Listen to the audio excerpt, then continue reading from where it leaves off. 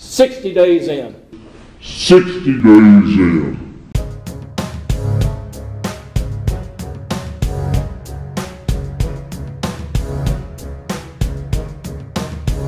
Now, what is an appropriate sanction?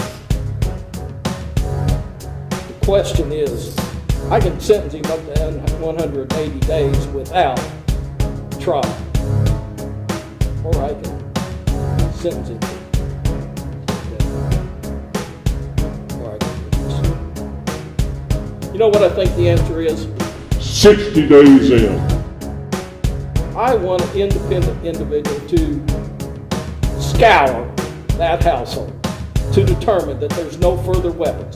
I find it Mr. Ertle's original argument that he's trying to make that I sustain, an officer of the law. Every time I go into court, I hear, I didn't know it was there. I didn't know it was there. It really didn't. You've heard that a million times. You've heard it a million times, and yet you still take them into custody for being like this. Every officer in the world has heard, I didn't know it was there. It's my friends.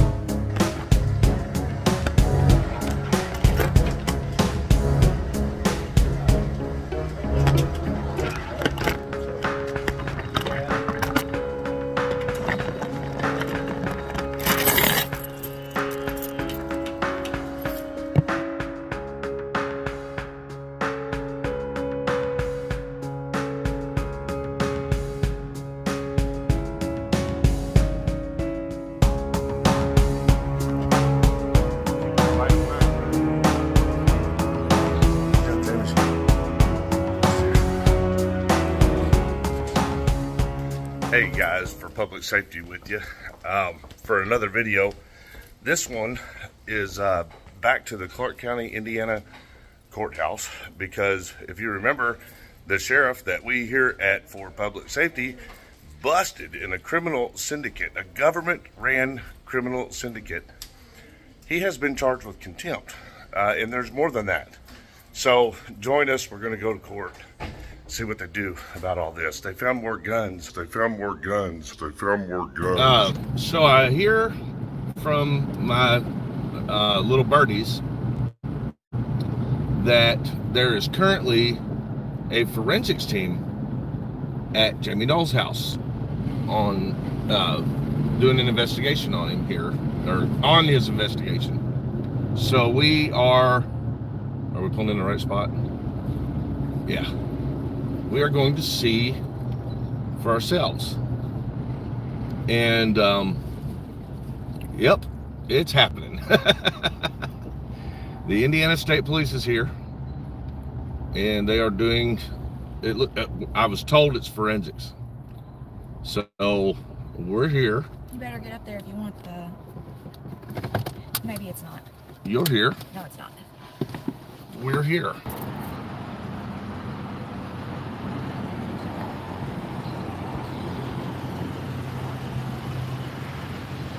It's not very often you actually see them looking into, you know, one of their own. Put one in the chat if you think this guy's, if you think this whole thing might be a bit political. 2 in the chat if you think it's just flat out they caught him, busted him. And I mean, I know he's been breaking the law, but put a 1 in the chat if you think it might be political as well.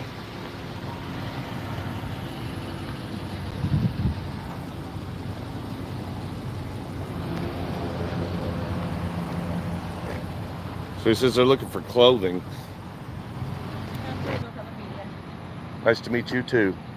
We'd run for public safety YouTube page and have done a lot of work on this whole thing. This sheriff has actually caused us to start our channel. It did us wrong 2 years ago. So we started investigating them, and I actually reported a lot of the stuff that they're looking into. So there's been kind of a team of us working together to report everything and publish everything that's been going on over the past 2 years. It's collectively, we've ran it by each other, You know, we've dug around, got information, verified information, you know, published information that we verified, and it's been a whole team. Everything from political to government to journalists. If you're aware of the channel that I have supported and boosted on my channel called Citizens in Action Clark County, make sure you guys subscribe to that channel, because they're one of the groups that I work with and have been working with to uncover some of this corruption. The former Sheriff Jamey Noel's house, and they are forensics is doing an investigation, and I'm told it's over some type of expensive clothing, which, you know, I'm glad that they're kind of reaching and getting everything that they can, but there's been other stuff. How you doing, buddy? Is there somebody that's in like a lead position that I could report something else to? Report something else to? Yeah. Okay, so now something to take note is that the ISP that's doing this investigation is not the local. This is not Post 45. As a matter of fact, right? As a matter of fact, they would have already found no wrongdoing. Oh, they did. That was the problem. They were finding no wrongdoing and everything, and refusing to take reports. You need to do your job. It's our building, and I am not leaving. Do your job, Mabel. Touch me, and I will do your job. What do you want? We need to make a report. You're going to do a report. Other police officers breaking the law. Sir, what's your name and badge? No, don't close that window. What's your name and badge number? You just smashed your fingers. Smashed his fingers. Good job, dumbass. Attaboy. Don't open that window. Why not? I need to do business here. This is my place. This is where hey, look, this is mine. Sir, do not open this This is my place. You open that window. We were trying to report this stuff, and there's more to it that hadn't come out yet, and I believe that what we were trying to report that day exactly, the thing that you know about, that because we didn't get around to doing a full report, they wouldn't let us at ISP 45. So we didn't even get to say everything. But what you did hear us talking about, that will probably end up getting busted out in this investigation that they are doing, because it's tied to the GenCo. You guys know what GenCo was for them? and what GenCo is to them? Here, I'll go ahead and put it like this. GenCo was a money laundering scheme on the movie The Godfather 2. And that is the name that Jamey gave his money laundering scheme here, was GenCo. GenCo ties back to a lot of different local companies, if you will. And one of the companies that was on the GenCo payroll was what we were trying to report at ISP at that time. So that's kind of a big deal. Hopefully it comes out in this. There's been a lot happening with this case, so you know, I hope that the public doesn't lose interest in all these different elements, because it'll be really interesting when it all ties back together at the end of the entire investigation. And I also wonder how long it's going to take.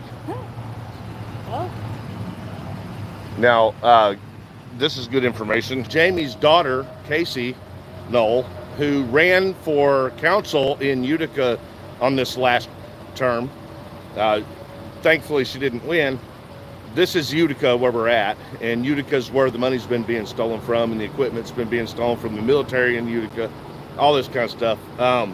Casey was arrested the other day. Did you guys know that? Casey was arrested on 9 charges. The former Clark County, Indiana sheriff's daughter now in jail, arrested and charged with 9 felonies of her own. Now, 5 of the charges are for alleged theft, and 4 of them are for alleged tax evasion. She's accused of charging nearly $100,000 worth of personal items to the Utica Township Volunteer Firefighters Association credit cards. Those items charged up on the card include clothing, Netflix, tanning, and more. She then failed to report those charges as personal income on her taxes. Same thing as her daddy. And they were trying to keep the criminal empire actively in charge by putting their people in council positions and stuff like that. That's been kind of the thing that they've done all along, that sort of stuff. But yeah, she was arrested on a warrant just the other day and charged. So now Jamey's been arrested and out on bond. Misty's been arrested. That's his wife. She's been arrested and out on bond. The wife of former Clark County Sheriff Jamey Noel entering the courtroom in handcuffs. Prosecutors allege the couple used credit cards to steal hundreds of thousands of dollars from the Utica Township Fire Association. They're also accused of cheating on their taxes. Misty Noel's attorney asked the court for bond and release from jail. The special prosecutor countered by calling Mrs. Noel a flight risk. I point to the numerous homes located here in Clark County and also a home in the state of Florida. But Misty Noel's attorney pointed out that his client is a nurse and a lifelong resident of the area. Judge, she is no flight risk. She is no risk of not appearing in court.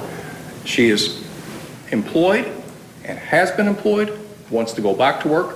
She served this community, and she's an asset to this community. After both sides had their say, Judge Larry Medlock ordered Misty Noel released from custody on a $30,000 cash bond and required Mrs. Noel to surrender her passport. Jamey Noel, the former sheriff, is now charged with 25 felonies related to public corruption, misconduct, theft, and fraud. Misty Noel is charged with 10 felonies. The special prosecutor assigned to the case says there may be more to come. This is an ongoing investigation. It's very fluid, and things can change by the day or the week as the state receives additional information. The problem that I have is that they have caught other people like Kenneth Eubanks, very short-term former Scott County Sheriff, whose wife is the county council president. They caught him in arranging the $262,000. Well, they busted him for stealing $262,000. This time, the focus is on another former sheriff, the former Scott County, Indiana Sheriff Kenny Eubanks. Eubanks is not charged, but he's accused of receiving taxpayer money to his private business and not declaring it on his taxes. Focus reporter Travis Breeze tells us what we know about the alleged scheme. This is Kenny Eubanks speaking to WHAS 11 in 2018 while he was still Scott County Sheriff. In search warrants, state investigators say he had a multi-year, profitable relationship with Jamey Noel. Noel personally approved roughly $280,000 out of the jail commissary fund to pay Eubanks Enterprises for consulting work. The state says the LLC has never filed an income tax return. That could be legal if Eubanks and his wife had declared the income on their own joint taxes, but state investigators say that did not happen. Investigators also interviewed a Clark County Sheriff's employee who says Eubanks refused to fill out a 1099 form because he would be required to pay taxes. The same employee brought this up to Sheriff Jamey Noel, who told her not to give Eubanks the tax form. Eubanks was also an on and off employee for the Clark County Sheriff's Office. In another document, he allegedly watched an employee organize the file room there and instructed inmate workers to remove a stack of boxes labeled commissary. Investigators have been unable to find any commissary records from 2018. And they didn't arrest him. And they, that to me is a problem. I don't understand why they didn't arrest him, and I will ask. But there's been a lot more going on lately.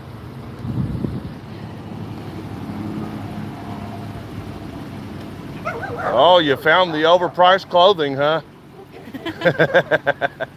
Good job, fellas. I can't find this page. That's the name of it.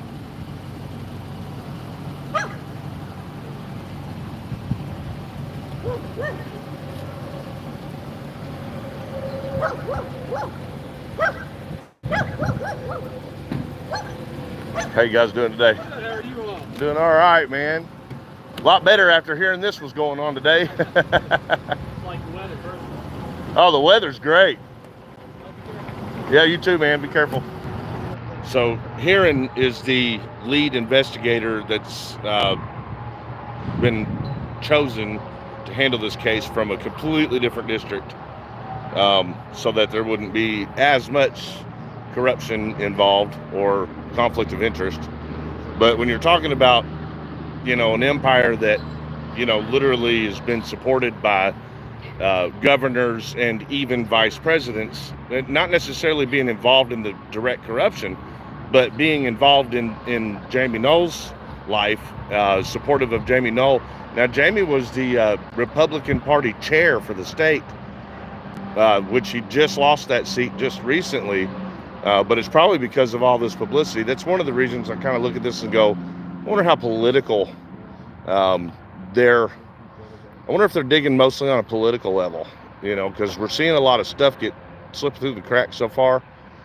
And I'm very curious as to why.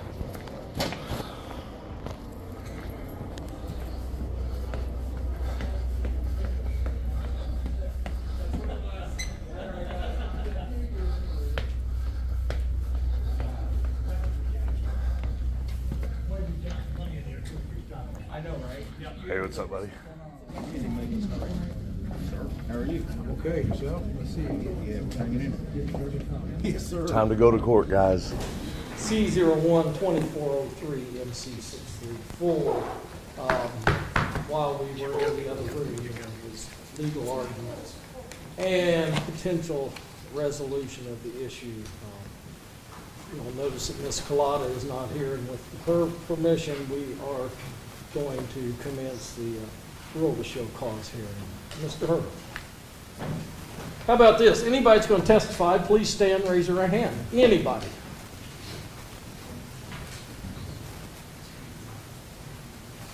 We got everybody? Do you solemnly swear or affirm under the penalties of perjury the testimony you're about to give will be the truth, the whole truth, and nothing but the truth? All right. You can have a seat. Call your first witness, Mr. Hurley. Your Honor, Your Honor, before we begin, we'd like to make a separation of witnesses, please. I think that would be appropriate, granted. Except the state may have a representative to set a table. Judge, if we could just briefly, just to make a procedural question we have and would like to raise with the court is we'd like to understand and make sure that we are here relative to an indirect contempt filing on an issue today. And if that is correct, we would just ask that the procedures in Indiana Code 34-47-3-7 and ask for the appointment of a special judge relative to the requirements for indirect contempt findings in the state of Indiana. Thank you, Judge. Old Bay Bridge, Jamey Noel's residence. And are you familiar with that residence? I am. Have you been there before? Yes.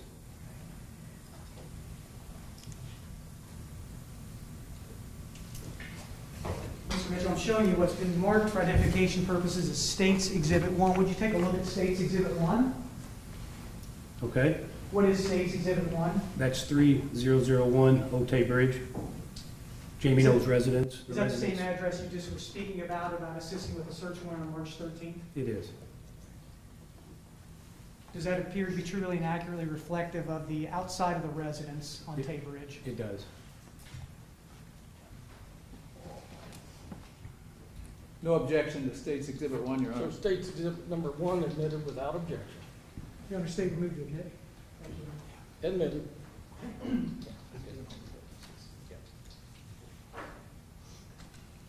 Detective, were you in charge of the search warrant or the scene at Old Tay Bridge Road on March 13th? I was not. And who were you taking direction from? Lieutenant Jeff Herron with the Indiana State Police. Did you have any contact with the defendant, Jamey Noel, on that day? I saw him, but I didn't communicate with him. Did you have any conversation at all? I did not. What was your role once you got to Tay Bridge and you went into the home? To help search. And do you recall what you were searching for? We were searching for Tom James suits and apparel, shoes, belts. Were you searching for anything else with respect to Tom James clothing? Any receipts or documents associated with those items. Were you provided any type of lists of apparel items or things that you were specifically looking for? I was. Who provided that to you? Lieutenant Jeff Herron. Was that prior to the search or once you got to Tay Bridge? Once we got to the location. How was it decided where you were going to be searching specifically yourself? We just kind of communicated upstairs once the scene was secured, and I volunteered to go downstairs and start in the basement. Can you describe the basement to the judge? Your Honor, when you walk down into the basement, it opens up into a large living room type area, family room. There's another door that if you continue down the stairs, it goes into a back room, which is a movie theater area. And then I focused my search to the left when you walked into the back room, which was a table area where there was some Tom James suits and apparel. Was the basement a finished basement or a concrete basement? Well, it was finished with the exception of one part, which was kind of storage. There were shelves in there. Were there any living areas in the basement? I do believe there was at least one bedroom downstairs. Did you go to the basement alone or with any other troopers and or other state police employees? I don't remember if I was down there alone at any one given time, and I don't remember who went with me. There were various people that came down with me during the search.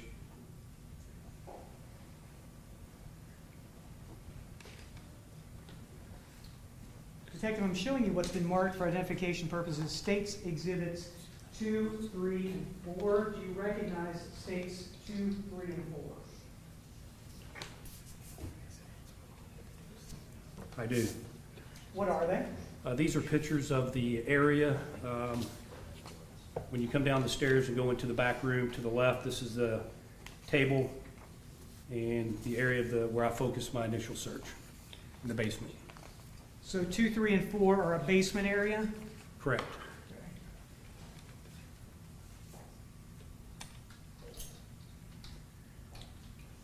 Why did you go to this specific area? Were you searching for something specific there? Well, when I first got to the residence, Mr. Noel took Lieutenant Herron downstairs. I followed, and he was showing Lieutenant Herron where the areas in the house where there were Tom James suits and apparel, and that was one of the areas that he pointed out, and I was present when that happened.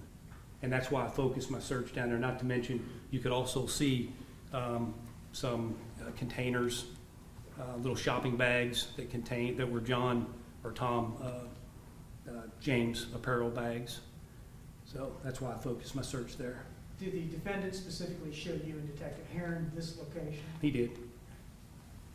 Do those truly and accurately reflect the area in the basement where he directed you to? It does.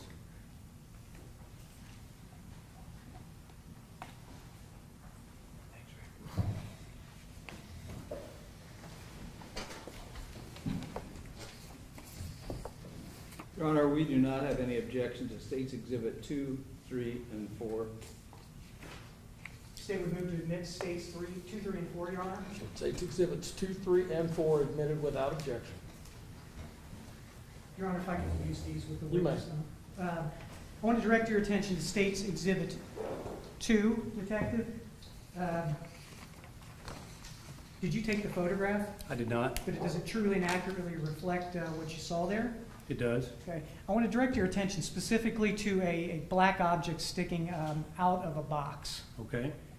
Did you see this object when you were conducting your search? I did. What is it? It's a shotgun.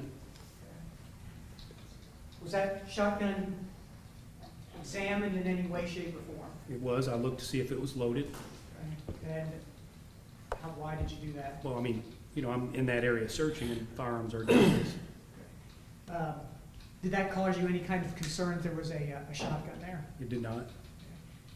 Now, the States 3 and 4, these two photographs focus on a white box with a black box inside of those. Do you recognize those as well? I do. And is that how they looked when you saw them? They do. Okay. Did you look inside of that large white box? I did. Okay, for what purpose? We're looking for any receipts, documents, belts, and other apparel. Okay. Did anything cause you any type of concern in that box? Well, when I moved the chair out, inside that box was 2 Smith & Wesson boxes, which Smith & Wesson is a firearm. And that's something you're familiar with, being a police officer for nearly 30 years? I am. Okay. Smith & Wesson is a brand? It is. Okay. Did you examine the contents of the box? I did. And what was inside the box? 2 firearms, handguns. Did they appear to be loaded? I don't believe they were. Once you noticed these 2 firearms, what did you do? I notified Detective Chris Hansen and Lieutenant Jeff Herron. And just for the record purposes, Detective, you're talking about in State's Exhibit 2, the center of the picture, white box, black box, and inside of it with you can at least see it says Smith on it? Yes. Okay.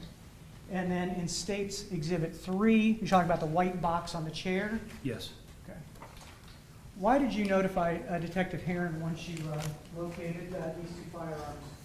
Well, it was my responsibility to let him know, having been here for the initial hearing and hear the judge ordered the defendant to only possess a shotgun. When I found the firearms, it's my responsibility to notify the lead detective, Lieutenant Jeff Herron, and I did. Obviously, those 2 Smith & Wesson were not shotguns. They were not. You saw a shotgun there and it didn't cause you any concern other than to make sure it was unloaded. Correct. You stated that you were here for a initial hearing with this particular defendant, with this particular judge. I was. Were you present when he was, I guess, told what he could keep and what he couldn't keep? Yes. Is that why you contacted Detective Herron? It was. Did you physically take these guns into your possession at the time? I did not. Ultimately, did the Indiana State Police take them into their possession? They did. Detective, states 2, 3, and 4 that Mr. Wilder. Mr. Wilder, you want to? Yes. It states 2, 3, and 4. The chair was partially pushed under a table at the time, or all the way under the table? I believe it was all the way under the table. Okay. The items that were located on top of the table, did you examine any of those items? I did. What were some of those items?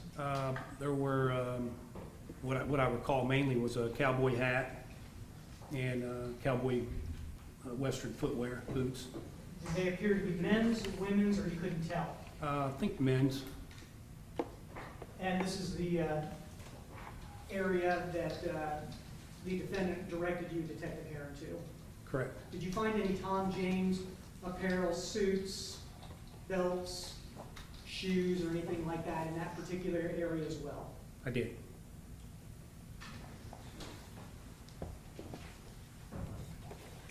Your Honor, I don't have any other questions for Detective Mitchell. Cross-examination. Thank you, Your Honor. Yeah. Good afternoon, Detective. I want to talk to you a little bit about your role. You got on March 13th, you were asked to get a search warrant together, is that it? I did. Okay. And when you do that, how do you do that? You call somebody? I was called by Lieutenant Jeff Herron sometime that morning. He told me he was going to be executing a search warrant and asked me that if I would get a couple troopers and a couple detectives. How many troopers did you go into that house with? 2 troopers. And how many detectives? I believe 4. Okay, so you got 6 people plus yourself. Well, there was a crime scene technician as well, and I believe there was That's someone 7. there. Pardon me? That's 7. Who else? There would have been someone there from State Board of Accounts as well. Okay. Do you normally, when you execute a search warrant, you bring somebody from the State Board of Accounts? Not in any of the cases that I've worked. Not in all the 29 years you've worked at the State Police, have you ever taken anybody from the State Board of Accounts in on a search warrant? Not me personally, but this isn't the first time that someone's from State Board of Accounts has been there. Okay, but there's at least 7 to 8 people going into that house, correct? Correct. Now, who was in charge of that search? You? Lieutenant Jeff Herron. Okay, so Lieutenant Herron's the one giving the orders? Correct. And that's how it works in your office? That is correct. Okay. And when Lieutenant Herron, he would have assigned, because it's a large house, isn't it? It is. Okay, how many rooms? I do not know. More than 10? Yes. Okay. Finished, unfinished?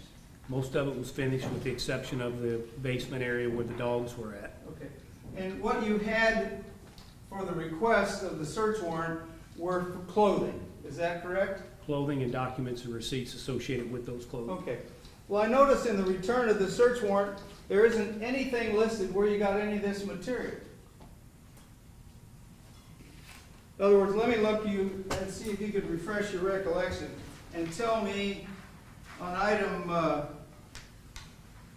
2000, where'd you get it?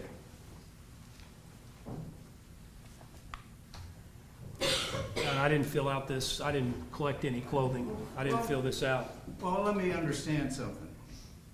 You got all these people in there to search a house, correct? Lieutenant Herron is in charge, okay? And you go to a closet to get something. Don't you document where you got it, how you got it? Take a picture of it? Yes. Okay.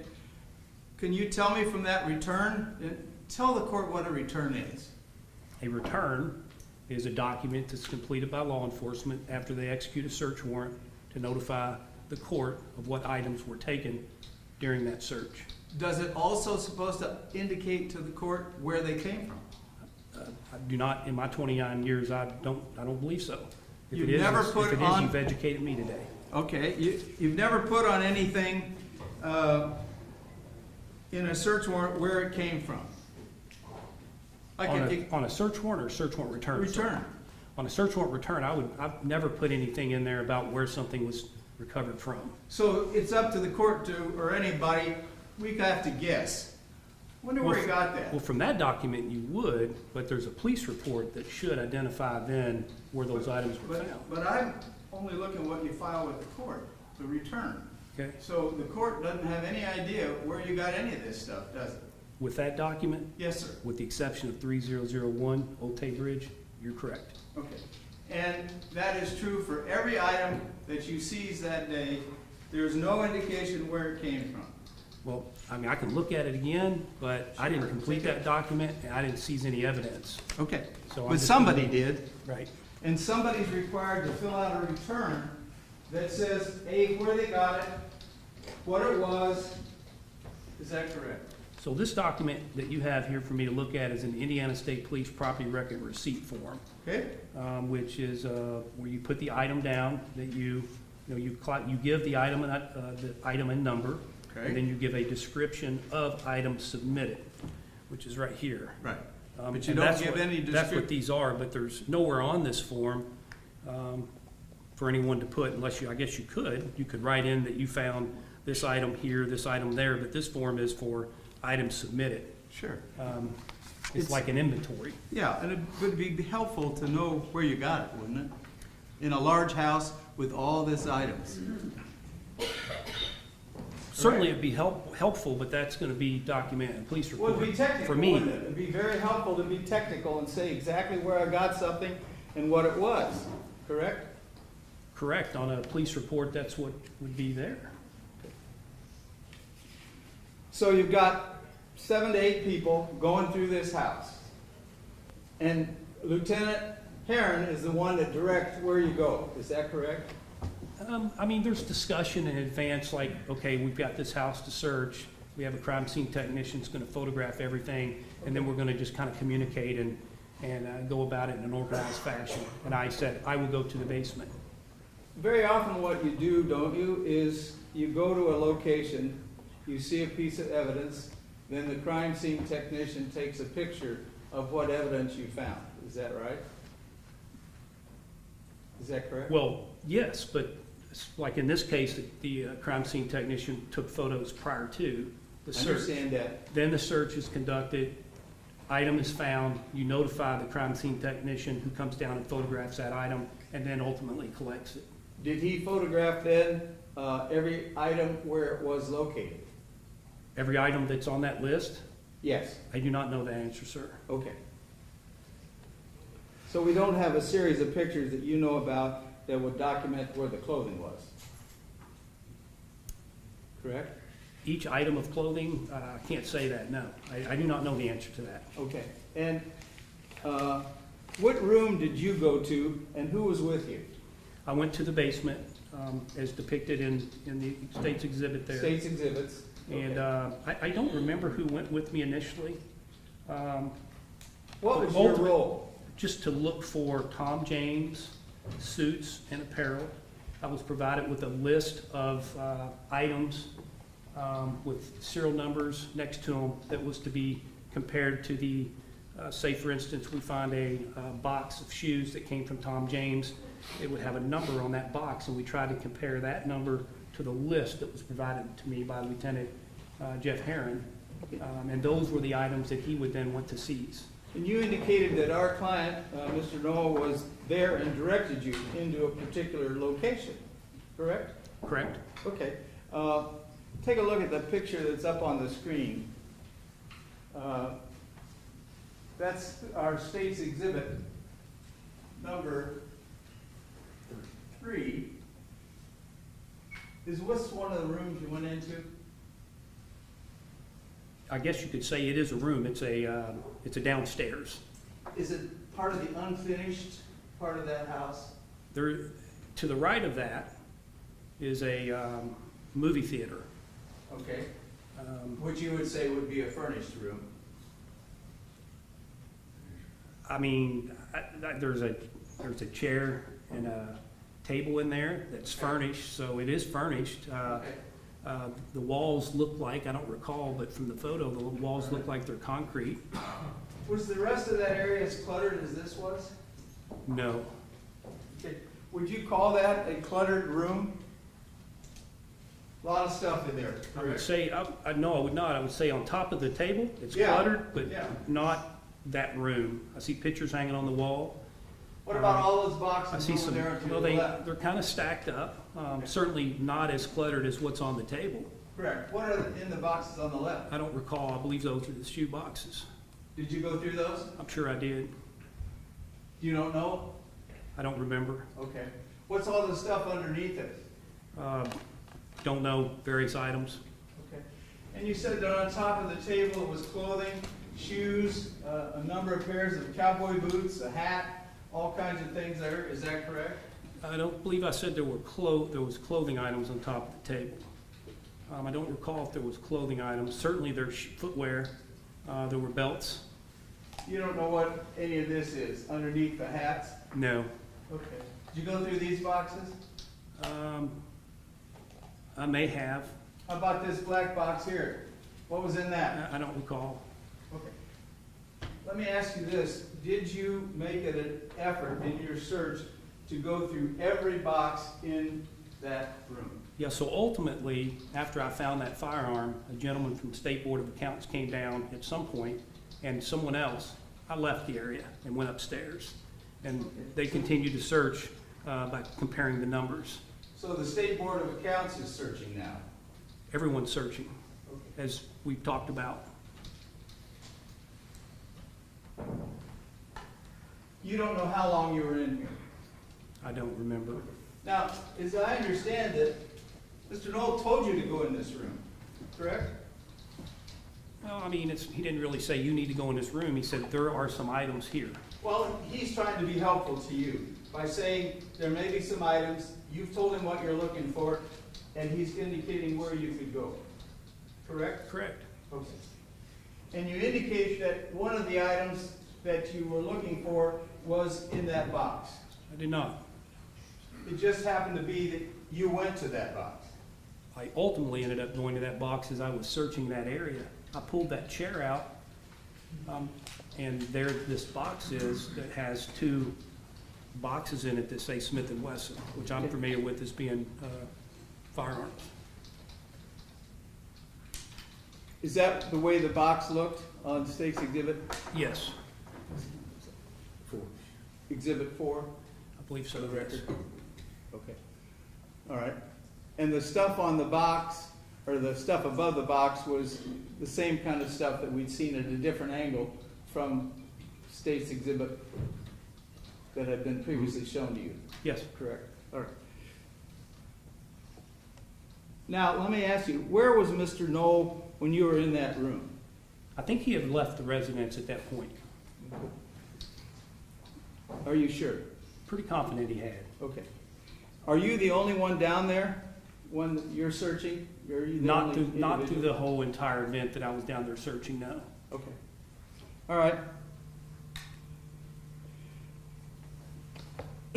When was the state police searching in that house before?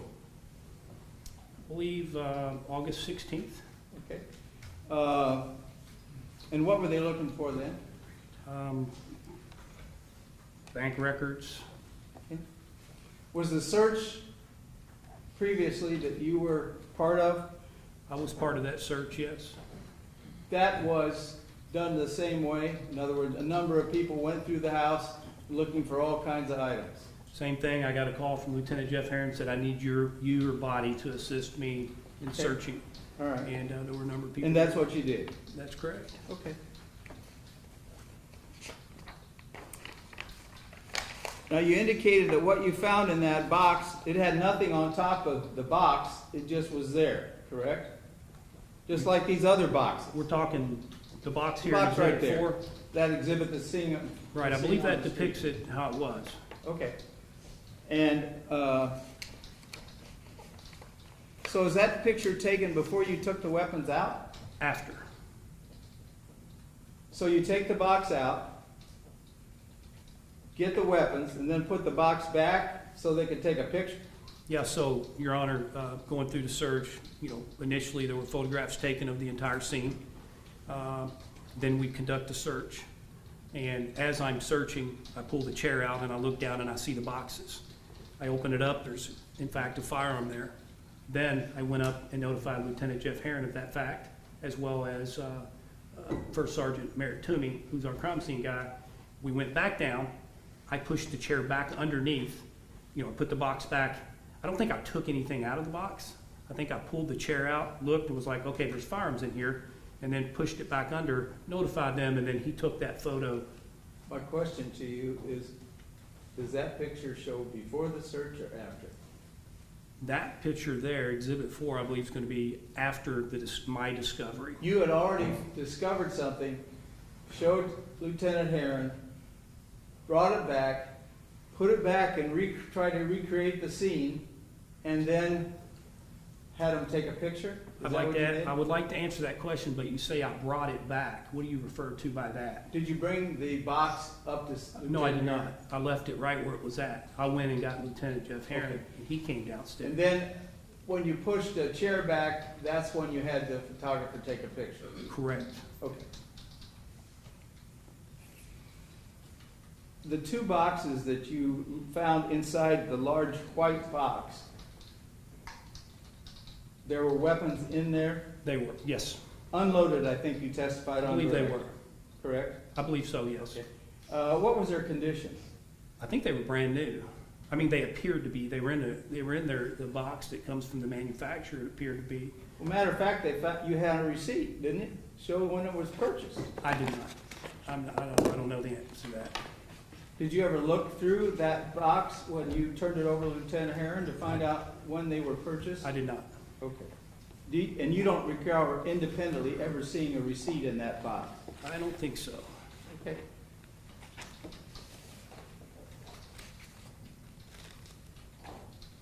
What color were those Smith & Wesson boxes? Black and white. Okay. You never took a picture of those out of the box. You No. just left them in the box. In other words, you take them out of the box to photograph them that way. Well, I personally, sir, I never took a photograph. Okay. And you don't know what the technician did? I do recall him taking the photos of those firearms out of the box when they were laid on the ground after, kind of put it in order. I start my search, I pull it out, I see the firearm, open one up, there's a firearm. I immediately go upstairs, notify Lieutenant Jeff Herron. He comes down with me as well as First Sergeant Merritt Toomey. We put it back like that and the photograph's taken. And then Lieutenant Jeff Herron makes the decision that those firearms are ultimately potentially going to be seized and they're photographed, taken out of the box. But we don't have that photograph. The one that you show, or at least testified to, that their guns were taken out of the box, put on the floor, and then photographed. I don't have that photograph with me, sir. Okay, and we haven't seen it yet. I've not seen it. Okay. I don't know if we have it or not, but All right.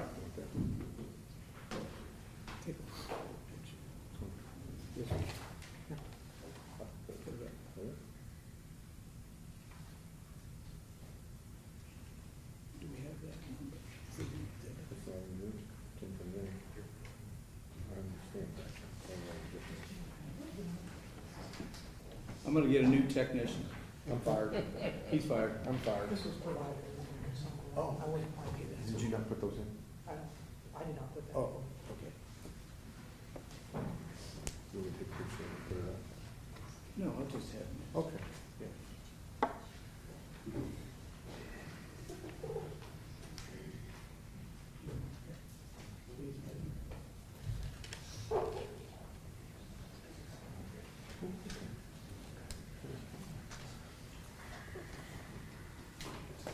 Officer Mulvaney has been marked for purpose of identification as defendant's exhibit now.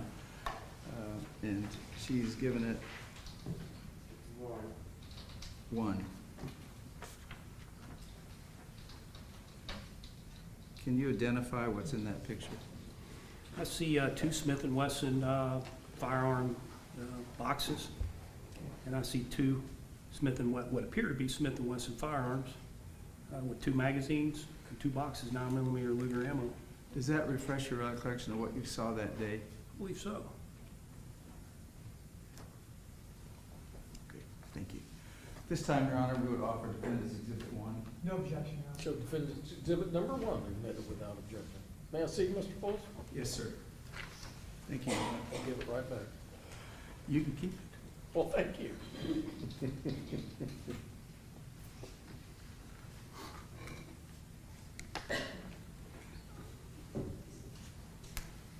Officer, when you took a look at that picture, the 2 boxes that you previously identified that were inside the larger white box, did you recognize those as what you had seen that day? That photograph that you just showed me certainly appears to be similar type items discovered by me on that date. And so those boxes were inside the white box? Correct.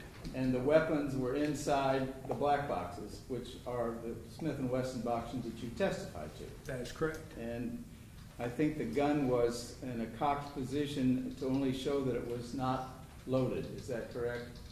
Well, I mean, I don't know if that weapon has a hammer on it or not. I don't. Well, it looked like it was an automatic.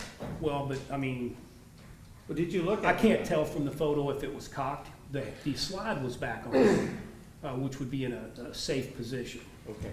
Did you ever examine the weapons yourself? I did look at them, and I do I don't remember 100% if I remember that the slide was back on them or not. But I immediately notified Lieutenant Jeff Herron, and then he took over from there. Okay. And the shotgun that you found was kind of standing up in that same room? It was in a box. Okay. But shot or barrel up. Right. I don't believe they. Officer Mitchell, could you come to the screen and show me where the shotgun was located? I will, Your Honor. Sorry to interrupt, gentlemen. Your Honor, there may be another picture that shows it more accurately. Okay. Your Honor, this box right here, there's a cardboard box here. Yes. The lid is shut on it. On the day that I went, the 13th of March. If this is the same box, these they were opened up, and there was a shotgun sticking down inside right here. All right. Mr. Hurley says there may be another picture that better shows it. Okay. Thank you. Yes, Your Honor. Cross-examine or redirect, Mr. Hurdle. Detective, how close were the shotguns to the 2 Smith & Wessons that you found? 3 feet, approximately.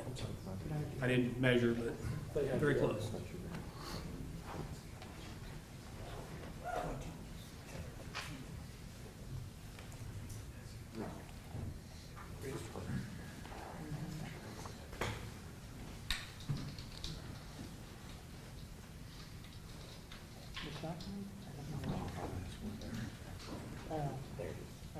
Just take it. Okay. Yeah. I just want to lay down. Detective, I'm showing you State's Exhibit 2. The State's Exhibit 2, the black barrel, do you recognize that sticking out? The shotgun barrel sticking out there, I do. And I'm sorry, approximately how close is that to the chair with the boxes of Smith & Wessons? A couple feet, 2 or 3 feet. Arm's distance from you and I? Yes. That's it, Your Honor. Anything else, Mr. Boyles? No, Your Honor. I think you're excused. Thank you, Your Honor. Receive release. Yes, sir. Thank you. Officer, I'll remind you not to discuss your testimony with anybody, nor allow them to discuss their testimony with you until this matter has been completed. I understand, Your Honor. Call your next witness. Your Honor, say we'll call Merritt to me. You may. I can try and retrieve him, Your Honor. I believe he stepped out. Well, I think he was asked to step out. There was a motion.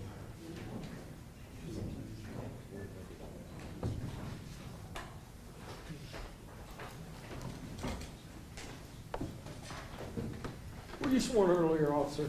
Yes. You were? Yes. I'll consider you under oath. You may proceed to the witness stand.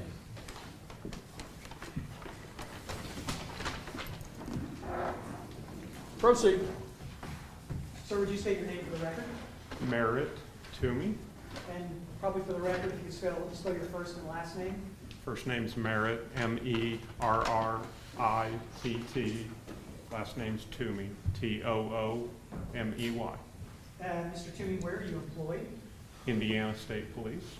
And what is your current position with the Indiana State Police? I'm a first sergeant in the crime scene section. I'm sorry, how long have you been with the state police? 32 years and a few months. And has it always been as a crime scene technician, a supervisor there? No, I started out as a road trooper, I was a detective, and then I was a crime scene investigator, and then just within the last year and a half, I became the supervisor. Is it appropriate to call you sergeant or first sergeant? What's I'll answer to either one. Or Sergeant, were you asked to be a part of a search warrant on Tay Bridge on March 13th, 2024? I was. Who reached out to you originally? That would be Lieutenant Herron. Have you worked with Detective Herron in the past ever before or not? On previous search warrants, I have. Were you familiar with the residence on Tay Bridge? It was my first time being there. And what was going to be your role on March 13th of this year? I was there to document the property. Were you to collect evidence or photograph in any way, shape, or form? I was photographing the property primarily until some evidence arose that needed to be collected. I want to direct your attention to the basement area, and were you brought down to the basement area to look at, photograph, and collect some evidence? I was. And what sort of evidence was that? There were 2 guns that were still in boxes. I'd have to refer to my notes to tell you the particulars. Do you recall who directed you to those guns? That would have been First Sergeant Mitchell. Do you work with First Sergeant Mitchell much? I do. Did you photograph those guns? I did. Were they in a box or out of a box when you first saw them? They were in the box that they came in from the company, and then both of those 2 boxes were inside of another cardboard box. So they were in their manufacturer's box? Correct. Inside of another box? Correct. And you photographed those? I did. I'm sorry, Your Honor, if I can have space. 2, 3, and 4. I think they're over there. We do not have the marking. I apologize. The court has possession of them.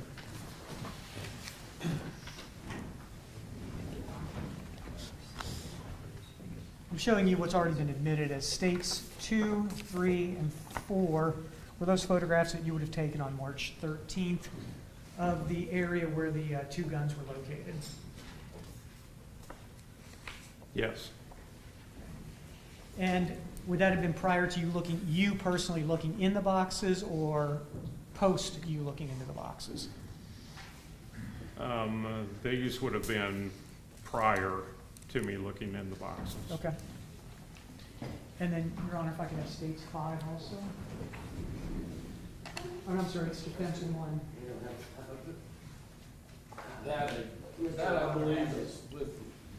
Yeah, Oh, here it is. You don't have them. Your Honor, I promise, I'm not gonna hold on to anything. States Exhibit 1, would you have taken that picture with the guns out of the box then? Yes, I did. Thank you. Give them to the court reporter so I don't lose them.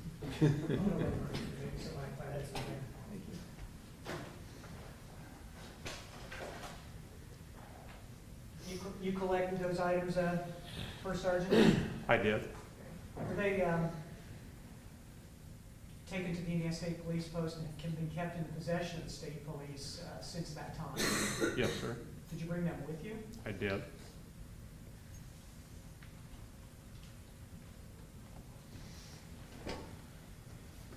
If you could please get them out of their boxes, please. I'm going to put a sticker on it marked States Exhibit 5 for the first one, the one on top, and States Exhibit 6 on the bottom one. Have those been in continuous custody of the state police, you said, since March 13th? Yes, sir. Had they been altered or in any way, shape, or form? I just sealed the box. Okay, would you seal the box on that day or another day? These would have been taken to the post on the day that we collected them, put into secure storage, and then we would have packaged everything up another day. Are they sealed currently? Yes, they are. Is that with an evidence tape or seal that the state police uses regularly? Yes. Is it a lot of trouble for you to unseal them? You say to open it, Open and I it, will. please. Let's start with States Exhibit 5.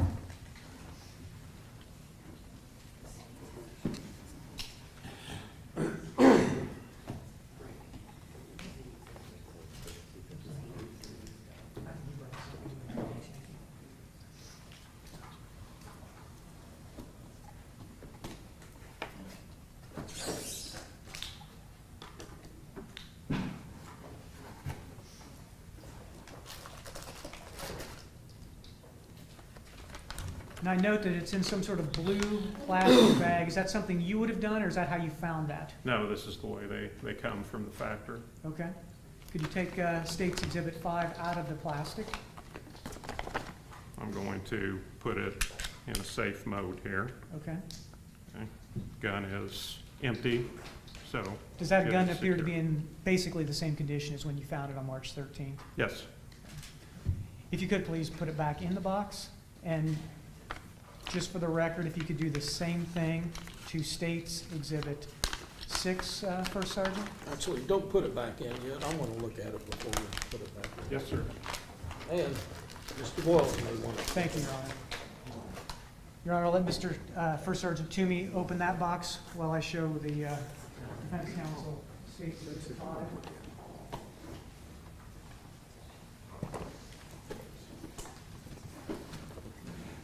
Okay.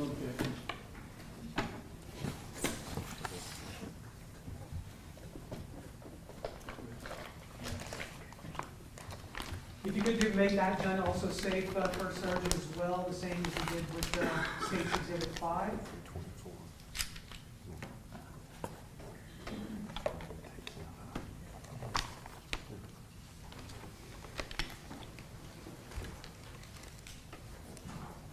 And does States Exhibit 6 appear to be in the same condition as when you collected on March 13th? Yes. If you could then please replace that back into the plastic container, and I will allow the Defense Counsel to review that as well. Officer Toomey, was this fingerprinted, or did you intend to have it fingerprinted, or No, anything? sir. So it's acceptable to touch? Yes. Without contaminating it? Correct. If you could put it in the box, First Sergeant.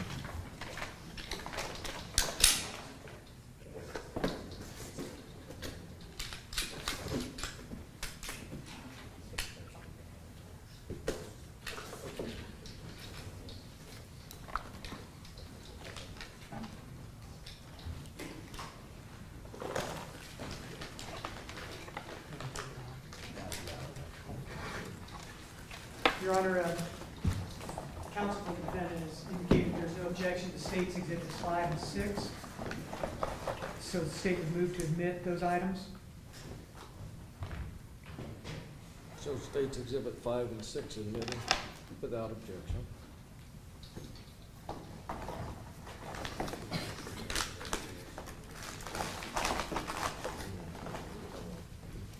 Thank you.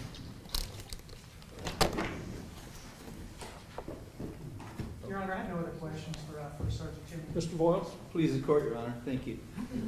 First Sergeant, I don't know, do your records show the serial numbers on those two weapons? Do you have that? Yes. Let's look at the first exhibit that you have there.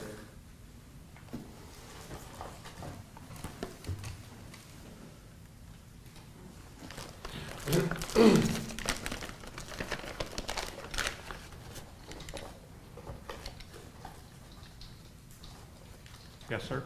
Okay. Are you familiar with the Indiana State Police property record and receipt form? Yes, sir. Okay.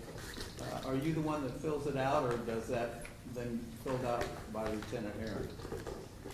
No, I took them into evidence, so I would have filled it out. Okay, perfect. I'm looking at item number 2055. Yes, sir. It said that's a sealed cardboard box containing a Smith & Wesson MP Shield semi-automatic handgun. Does it have a serial number? It does. And what is that, sir? H as in Henry, N as in Nora, H as in Henry, 8324. Okay.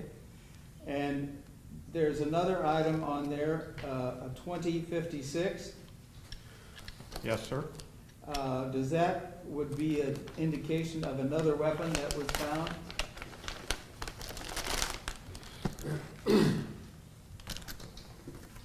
Yes. And that would also be listed as a Smith & Wesson MP Shield semi-automatic handgun? Correct. Did that have a serial number? It does. And what is that, sir? H. Henry and Nora, J. John, 5682.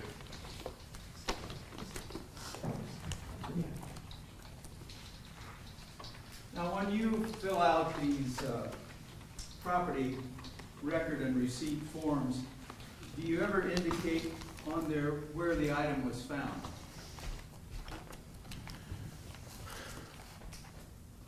When necessary, yes. Okay, can you tell me from that form, to refresh your recollection, does that show where those items were found? On there, I just have from the basement, from the Noel basement.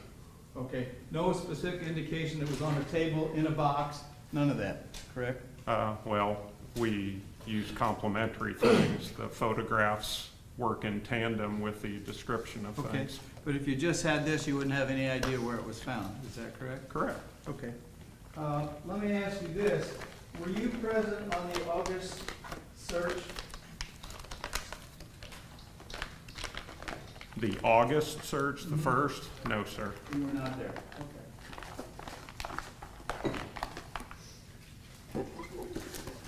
I'm going to hand you what's been marked for purpose of identification is Defendant's Exhibit 2.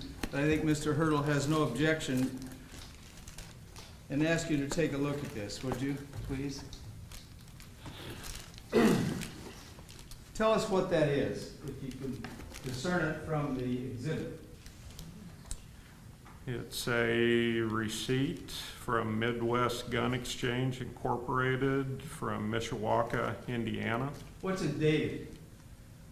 The date is 10/28/2017. Okay. Does it have a list of serial numbers of weapons purchased?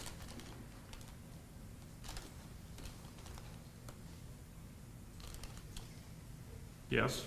And would those two serial numbers that were purchased from the Mishawaka gun store in 2017 be the same as the two weapons that you previously identified in the state's direct examination?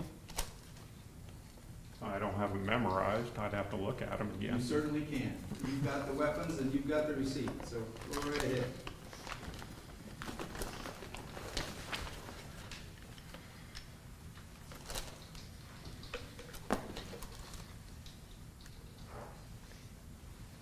HNJ 5682 matches this one. Okay.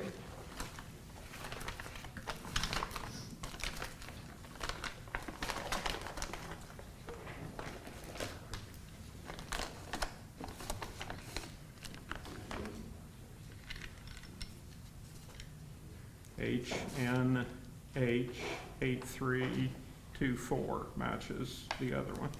Okay, so the receipt showing the guns were purchased in Mishawaka in 2017 is supported by the identification both on the receipt and on the weapons with the serial numbers. Is that right? Correct.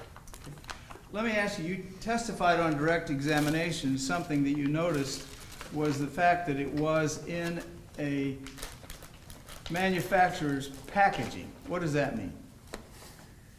This box, this is what it came in. Okay, and what about the blue kind of cellophane item that you had the weapon stuck in inside the box? What does that tell you? That's the way I found it inside of the box. So it would appear that that weapon had not been used and never out of the box since it was manufactured, or at least was purchased? I can neither confirm nor deny that. Okay. It looks to be in good shape, but. Okay. Do you have the receipt? Or did you put it in the box here? Sorry. There you go. No problem. I've got to give this to the court or I'll get spanked here. Thank you, Mr. President. You're welcome, Your Honor. Do you need these anymore? No, sir. You can put them back. All right.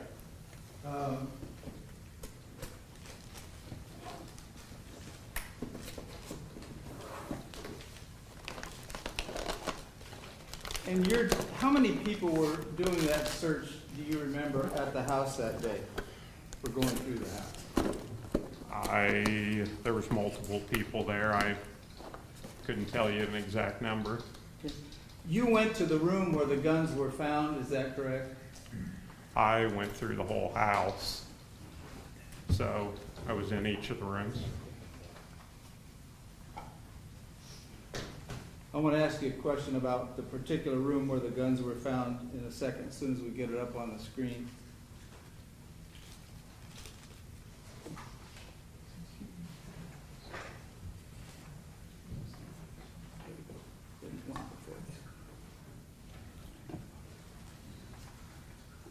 Taking a look, First Sergeant, at State's Exhibit number 3, did that appear to be the way the room looked when you were there? Yes, sir. Okay. And where did you believe the guns were found? Can you show us, like, from your observation here? You can see the side of the white cardboard box. This what Yes. I'm pointing to? Okay. And was the table in this array as you saw it that day? All kinds of other items on that? Yes, sir.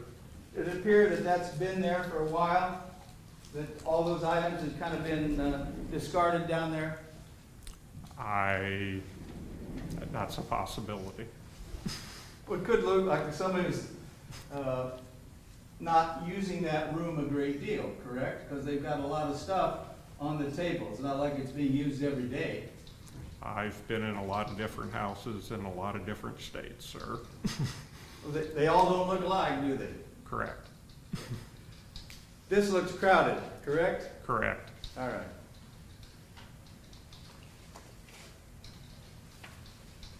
I don't believe I have anything further. Thank you very much. Redirect. No other questions for this witness, Your Honor? And I'll show defendant's exhibit number 2, maybe. No objection to the receipt that was provided by the defense, Your Honor. Correct. Is this staying with the court or going back with me? They've been admitted. Officer Toomey, did you examine the shotgun? Examine it? Yes. We just took a cursory look at it because he was allowed to have that. I understand. Was it loaded? I'm not the one who looked at it. Do you recall who it was? No, sir. Do you know what kind it was? It was a police model, but. Most likely a 12 gauge? Yes, sir.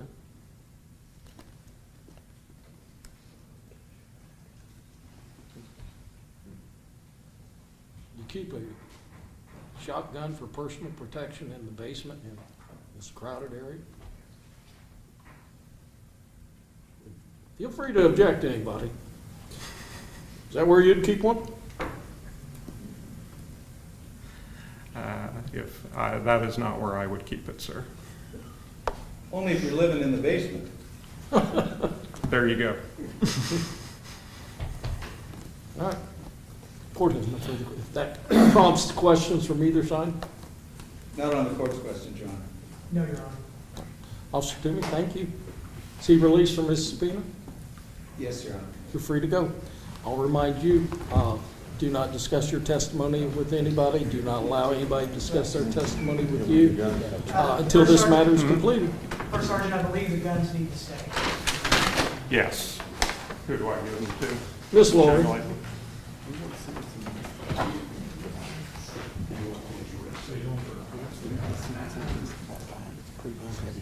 Hi, Miss Collada. Do we need to take a break? A break, 3 o'clock. We'll be off record. All right, the judge decided to take a quick break, so I'm on break right now. This is an exciting hearing. There's a lot of stuff going on here.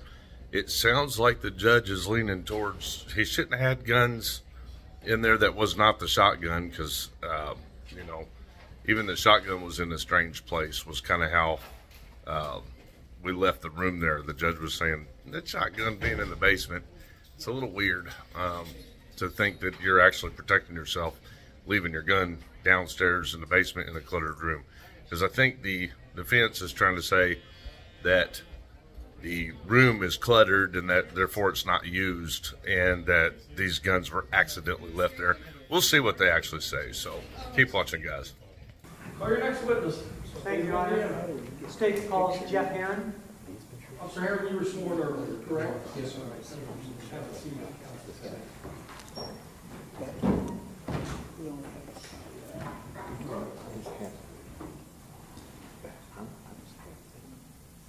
Sir, would you state your full name for the record? Jeffrey C. Herron. And your spell your last name for the record? H-A-R-O. Mr. Herron, where are you employed? Indiana State Police. What is your current rank or title with the state police? I'm a lieutenant in charge of investigation for what we call Area 5, which is 3 different districts in the center part of the state, Buttonville, Pendleton, and Memphis. Are you in charge of, investigations? I am in charge of investigations. I supervise roughly 5 detectives and 3 surveillance. Who is the lead investigator in the Jamey Noel investigation? I am. And when did you become involved in the Jamey Noel investigation? I originally got the case on June 13th, 2023, and I started the investigation in July 13th, 2023. And since July of 2023, have you been the affiant on all search warrants? I have. How many are we up to now? 51. Have you been a part of every interview of every witness thus far? I have been, yes. And have you been a part of the arrest of all 3 individuals in Jamey Noel, Casey Noel, and Misty Noel? Yes, sir, I have. I want to have a brief discussion. The August search warrant of Tay Bridge, were you a part of that? I was the author of that search warrant, and I directed that, but I never actually went to the Tay Bridge location on August 16th. Who is the owner and occupant of the Tay Bridge home back in August of 2023? Jamey Noel. And was that verified at the time you did the warrant? It was, yes. At some point in time, was there an arrest warrant for the defendant, Jamey Noel? Yes, there was. And was he ultimately arrested and had an initial hearing here in this courtroom? He was, yes. Do you remember when the initial hearing was? November 9th, 2023. And at the time of the initial hearing, what was the defendant's place of residence at that time? 3001 Old Tay Bridge, Jeffersonville, Indiana. The same time, or the same place that it was in August of 2023? That's correct. Is that the address that he provided to the court at his initial hearing pursuant to the IRAS Indiana risk assessment? Yes, it is.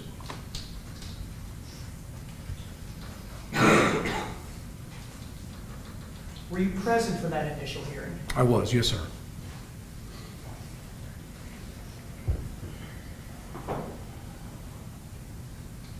Were you present when the judge gave Mr. Noel his conditions with respect to firearms? I was, yes, sir. Okay, were you in the courtroom specifically then? I was, yes. Were you a part of the collection of any firearms? I was on the receiving end of those firearms at the post after they were collected. Okay, let's back up just 1 second. The day of the initial hearing, November of 2023, were you asked either by the court or the parties on that day approximately how many guns there were? I was, yes, by the judge. How many were there? There ended up being, I believe, 82 approximately. And what was your understanding of the court's order at that initial hearing? That Mr. Noel surrender all firearms except for one shotgun for home defense. And you state that some of those weapons were brought to the Indiana State Police Post. What district? District 45, the Sellersburg Post. Is that something you logged or inventoried personally? No, I was there when they were delivered, but I did not log or inventory them. When you were present, who delivered the guns? So Charlie Moon, Bradley Kramer, and also present to observe was a Matt Owens for a period of time. Was Jamey Noel, the defendant, present at that time? He was not. Do you know where he was at that time? I believe he was still incarcerated or in the process of being released. So the turning over the weapons was something prior to him being released? That was my understanding at the time. Since my discussions with Bradley Kramer, I understand maybe he was released slightly early when that was still in the process of going on.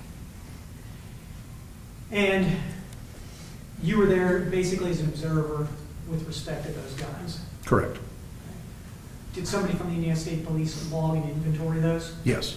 Do you know who that was, or do you recall? So it was Sergeant Andy Taylor, Sergeant Merritt Toomey, and Sergeant Phil D'Angelo with the Indiana State Police. They were the ones that logged those and provided and filled out the property record receipts. And you said that was November 9th, 2023? Yes, sir. Do you know where the defendant moved back to when he was released from incarceration? It's my understanding it was 3001 Old Tay Bridge. Now, I want to direct your attention to the Tom James search warrant, for lack of a better term. Are you familiar with that search warrant? I am, yes, sir. Who wrote that search warrant? I did. What number search warrant was that? 45. And just briefly for the court, Tom James is what? It's a high-end clother, tailored custom outfits, clothing for men and women. And the search warrant itself was to collect what? So it was to collect the items that were purchased, the men's suits, the belts, the shoes. I had attached to the search warrant an exhibit, which was multiple pages of a history of purchases from Jamey Noel that I had provided the court. It was to receive those. He had ultimately purchased, I believe, total $183,000 using the Utica Fire Department money to purchase clothes from Tom James. And then I took the last 5 years for the statute of limitations and used those records in order to seize those items because they were purchased with, ultimately with Utica money, with Utica Volunteer Firefighters Association money, and I was seizing those because they were part of the case. Were you looking for any sort of paperwork, receipts, et cetera, anything else for any of those that items or apparel? Right, the documents and the receipts that went along with those items. What day did you serve that search warrant? March 13th, 2024. Who was the officer in charge at that scene? I was. who was all present? Roughly how many officers were present on March 13th? I believe we had 7 plus the State Board of Accounts. We had 2 uniformed troopers, 4 detectives, and then a CSI, and then a State Board of Accounts. Is this something you coordinated or somebody else? I coordinated all of that. Once you received the warrant, did you immediately go to the house, explain how the March 13th kind of went? So I had as I was looking through the different American Express purchases, I had saw the $183,000, and so I had contacted Tom James, and I ended up speaking to an attorney for that business, and then he provided those documents to me. And then during that conversation, he said that Mr. Noel had purchased a suit of clothing, various clothing, on, I believe it was December 22nd, 2023, and that those items had not been delivered yet. And then he told me later that those items would be delivered on March 13th, 2024. In the morning, he told me roughly between 9 and 9:30. Let me back up 1 second. He was arrested on November 9th. Correct. You provided information from Tom James that he used a credit card on December 22nd? Yes. And the suit was going to be delivered on March 13th? Correct. Okay. So, on March 13th, you're at the home or you're waiting for the defendant to be there? So we were told, so I'd written the search warrant the night before, with the exception of the facts that were going to unfold that morning, so I didn't have to write the entire search warrant that morning. We were told that the suit was going to be delivered roughly 9:30 in the morning, and I knew who the salesman was, and that was Jordan Yoakum. And Mr. Yoakum, I had been in contact with him, and over the phone, and he'd indicated about 8:50 that morning that he would be there in about 10 minutes, about 9 o'clock. He described the vehicle he was driving, which was a white Lincoln Aviator. And so we had sat, myself and Detective Hansen had sat in our car down the street, and we watched for the white Lincoln Aviator. And as it had pulled up, then once it had left, I confirmed that the suit was delivered, and then I finished the authoring of the next paragraph of my search warrant, and I sent it to the judge. While that was going on, I'd also called Dave Mitchell that morning and Merritt Toomey and asked for detectives and uniform officers to stage a couple of miles away so they wouldn't be seen, in order to, when I executed the search warrant, so they would meet me there at the scene once we decided to execute that and the judge had signed the search warrant. How long did you wait then before you went to the Tabridge home? So our initial plan was to wait, obviously, until the search warrant got issued. So once it got signed, we moved a little closer so we could see the front of the house to make sure Jamey Noel didn't leave with that particular suit in question. And so once we got a little closer, we saw him come out and open the door of a silver Mercedes-Benz, and when he did, we thought he was possibly getting ready to leave. It looked like he was getting into the car, and so I went ahead and pushed it up. My original thought was I was going to allow for a little bit of time to go by to not burn or to not put Mr. Yoakum in front of everybody, having said that he cooperated with state police, because he was concerned about that. Once you got to the home, was there anyone outside then? So once we pulled up a little farther away at the intersection there to where we could actually see the house, we saw Mr. Noel come out. When he did, he got in the car. At that point, I called Detective Mitchell and Sergeant Toomey and said, come on, bring everybody down. We're going to go ahead and execute the search warrant. And so me and Detective Hansen pulled in to the driveway there. At that point, Mr. Noel was still out by the silver Mercedes-Benz, and we confronted him. I explained to him that I had a warrant that I wanted to read to him, and then I got relatively close to him, and then I read him the warrant verbatim. So he understood what we were searching for, and then I provided him a copy of the list of the items we were searching for. Was there anyone else outside the home or from the house? Not from the house, no. And did you, once you read him the warrant, provided him a copy of the warrant, did you go in? We waited. He said, I asked him if anybody else were in the house. He said that both of his daughters, Casey and Gracie, were inside of the residence. I said, would you please call them? He called them on the phone with me being present there. He asked them to get their belongings together and come on out. After about 8 to 10 minutes, they still hadn't emerged from the house. I said, I think it's best that we go in. And so Mr. Noel said, hey, I will show you where these items of clothing are, where I keep them. And so he actually led the way, and we went into the house. We entered into the kitchen. As we entered into the kitchen, he walked over to the basement door. He opens the basement door. He yelled for Casey to come out.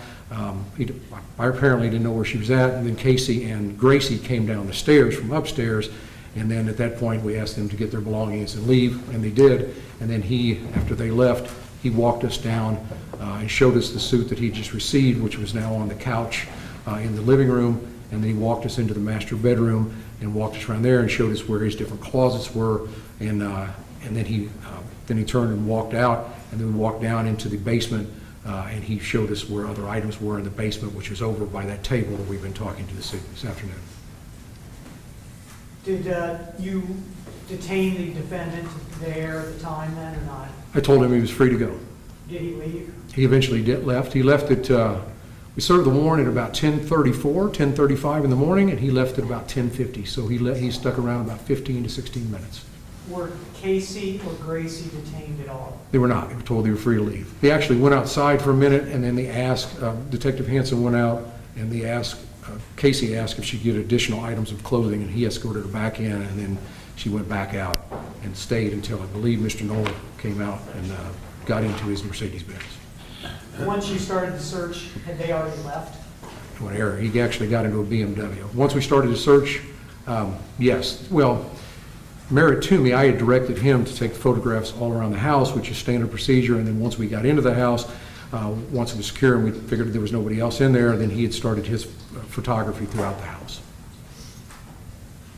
Who determined who was going to search in which room of the home? We were all standing in the kitchen. We say, oh, that was the uniformed detectives, or uniform officers and the detectives, and I broke them up into teams. I sent Detective Mitchell and or First Sergeant Mitchell and James Donahoe and Chris Hansen down initially with him into the basement, and then the other detective, whose name escapes me, and then one of the uniformed troopers into Mr. Noel's bedroom to start doing a search. I provided both of them with copies of the list of the different items we were looking for and explained to them on those particular items. If I had been, having gone actually to meet with the attorney, he had showed me that on the inside pocket, each one of these particular suits were monogrammed. It had Jamey Noel's name on it. It had a lot number and a series of other numbers, and a lot of those numbers correlated with those documents that we had. So we were able to seize what we believed to be those exact items on that list. And you provided them lists? I provided both of them lists, both teams' list. Did you designate yourself to a particular area, or were you kind of monitoring what was happening? Because I was a supervisor, it was my crime scene or my case, I moved around throughout the day. Roughly how long after the search started did Detective Mitchell contact you about the basement?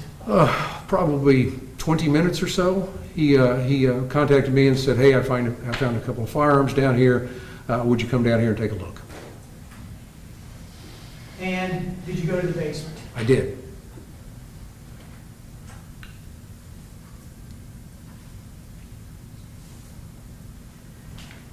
Detective, I'm showing you what's been marked for identification purposes, State's Exhibit 7. Okay. Do you recognize that diagram? This is a diagram I asked Detective Hansen to make of the basement of the 3001 Old Tay Bridge, Jamey Noel's residence. And does it give a, obviously not to scale, but does it give an accurate depiction of the layout of the basement? It does. It's not to scale, but it does. To me, that having been through that basement, it does lay out it is an accurate description of the basement.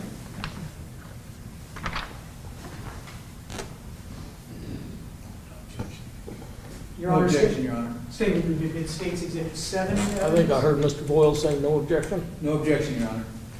State's Exhibit 7 admitted for demonstrative purposes. Now, if you could, without the aid of State's Exhibit 7, walk the judge to the location of the firearms that Detective Mitchell pointed out to you. As you walk down the stairs to the basement, the first room you enter will be a finished open room. There's a bar off to one side, and there's a living room with furniture and everything, and then there's ultimately an exit door and a patio out to go ultimately to the pool of the residence. And then if you continue to walk straight, and that's what I did, knowing I'd been down there just a moment before with Mr. Noel, if you walk straight, you go into your right is a movie room, and off to your left there's like a little sitting area table with a lot of items on top of the table off to your left-hand side. And then there's like a curtain where there's some HVAC system and I believe a sump pump and things like that. There's one of those blinds set up there.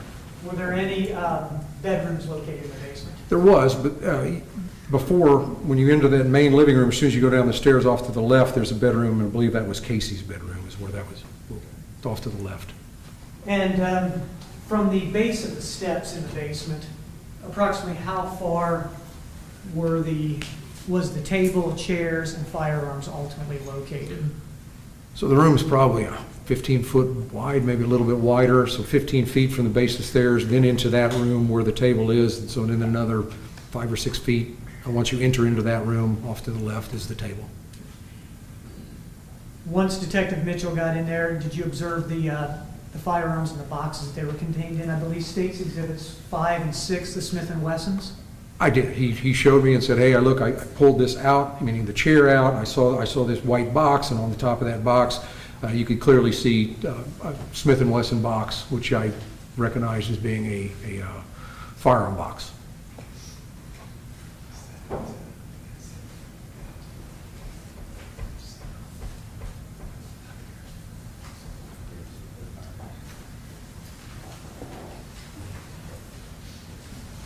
I'm showing you 4 pages titled State's Exhibits 8 and 9. You stated that you were present for the initial hearing of the defendant on November 9th. Yes. And the State's Exhibits 8 and 9, what are they? So State's Exhibit 8 is an order directing the transport and retention of certain firearms of the defendant. State's Exhibit 9 is order on initial hearing. And that's it. The firearms that were collected on March 13th, roughly a month ago, were those shotguns? No, we collected 2 pistols, 2 semi-automatic 9mm Smith & Wesson pistols. Did you collect those based on these orders and the verbal order from the judge on November 9th, 2023? Yes. So I was present in the court when that order was issued by the judge. During the search for our items of clothing receipts, we found those 2 firearms. I immediately thought that would be contraband, so I asked for further instructions from you, but it was all my intentions. Because of hearing the judge's order, I was going to seize those items, and I did ultimately direct that those be seized.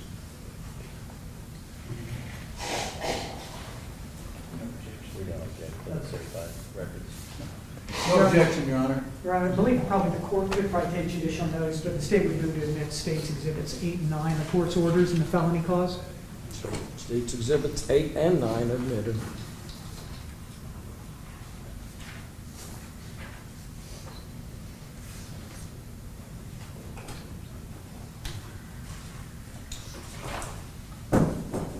Did you also note a shotgun located in the basement?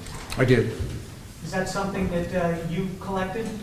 I did not collect, and I did not have it ordered be collected. Again, I was present for the judge's order that Mr. Noel retained 1 shotgun. Before we left, I made sure we did not find any other firearms, and therefore that was the shotgun that I believed he was legally entitled to own or by the court, so I left that.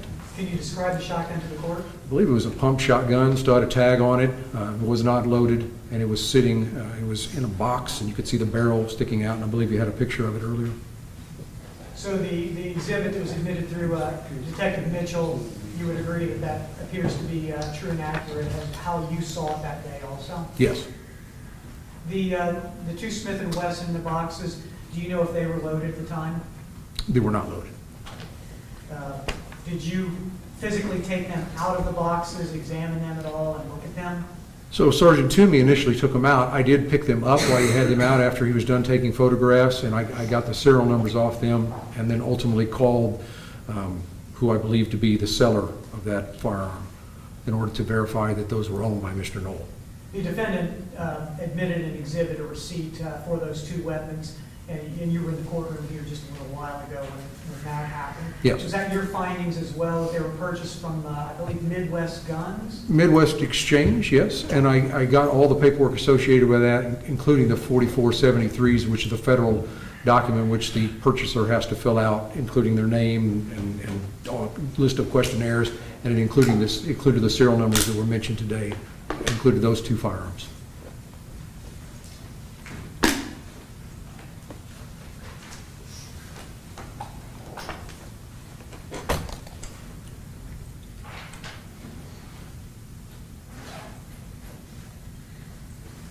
Was there any ammunition found at the home? There was. Was that ammunition seized as well? It was not seized. To my knowledge, the judge didn't say anything about not having possession of ammunition, so I did not seize that. It was 9mm ammunition. It's still in the box.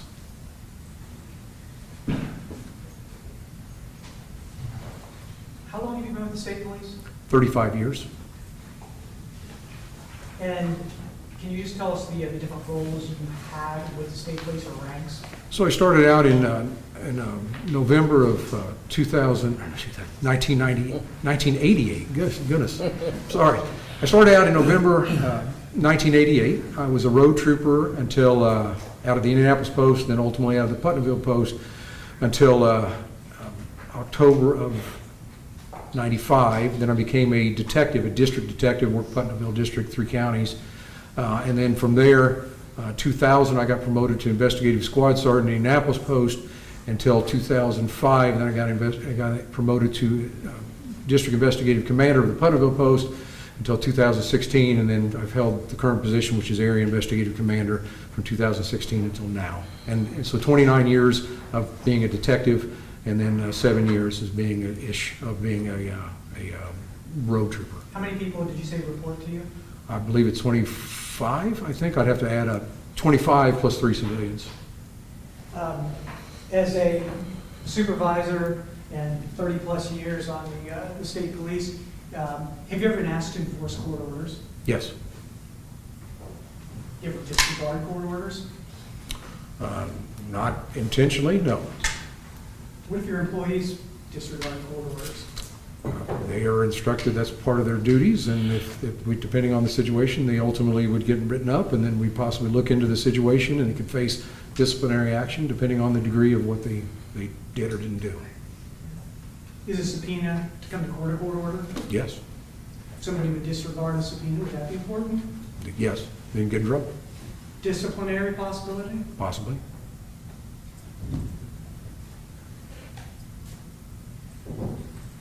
You worked the road for a period of time. I did. Occasionally still put on the uniform. Ever stop anybody for a traffic violation? Hundreds, if not thousands. Judge, I'm going to object to relevancy now. That doesn't do much to do with the March. Mr. Hogan.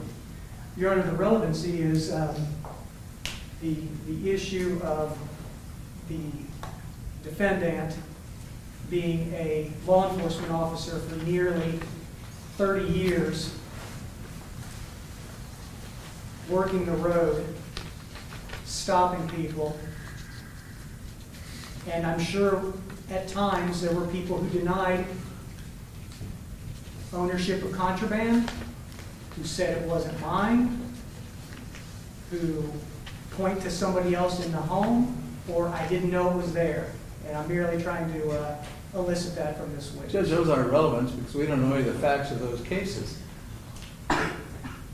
It's speculation, clearly. Well, many of the years he was supervisor, he wasn't on the road. He's only been on the road 7 years.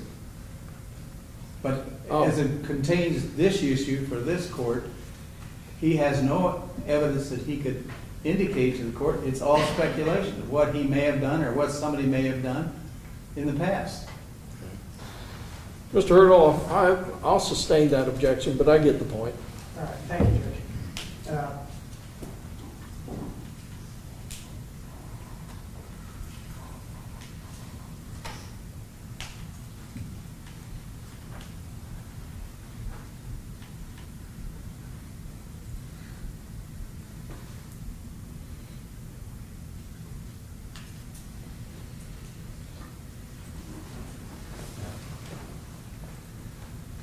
Did you examine the other items on that table, Detective? Some of them. Did they appear to be men's, women's, or could you even tell? A lot of them were men's, and a lot of them were items that were listed on the documents that I provided. Was there Tom James apparel, shoes, clothes, etc., located in that general area by that table? So there were items, so when you say Tom James, so on that list there was like different brands of shoes that weren't specifically Tom James, but they were sold by Tom James. And there was belts, $700, $800 belts, or $800, $900 shoes that were listed on that itemized list that were sold by Tom James. I don't recall there being a suit that was specifically a Tom James brand suit on that table around that, but again, those other items were around there.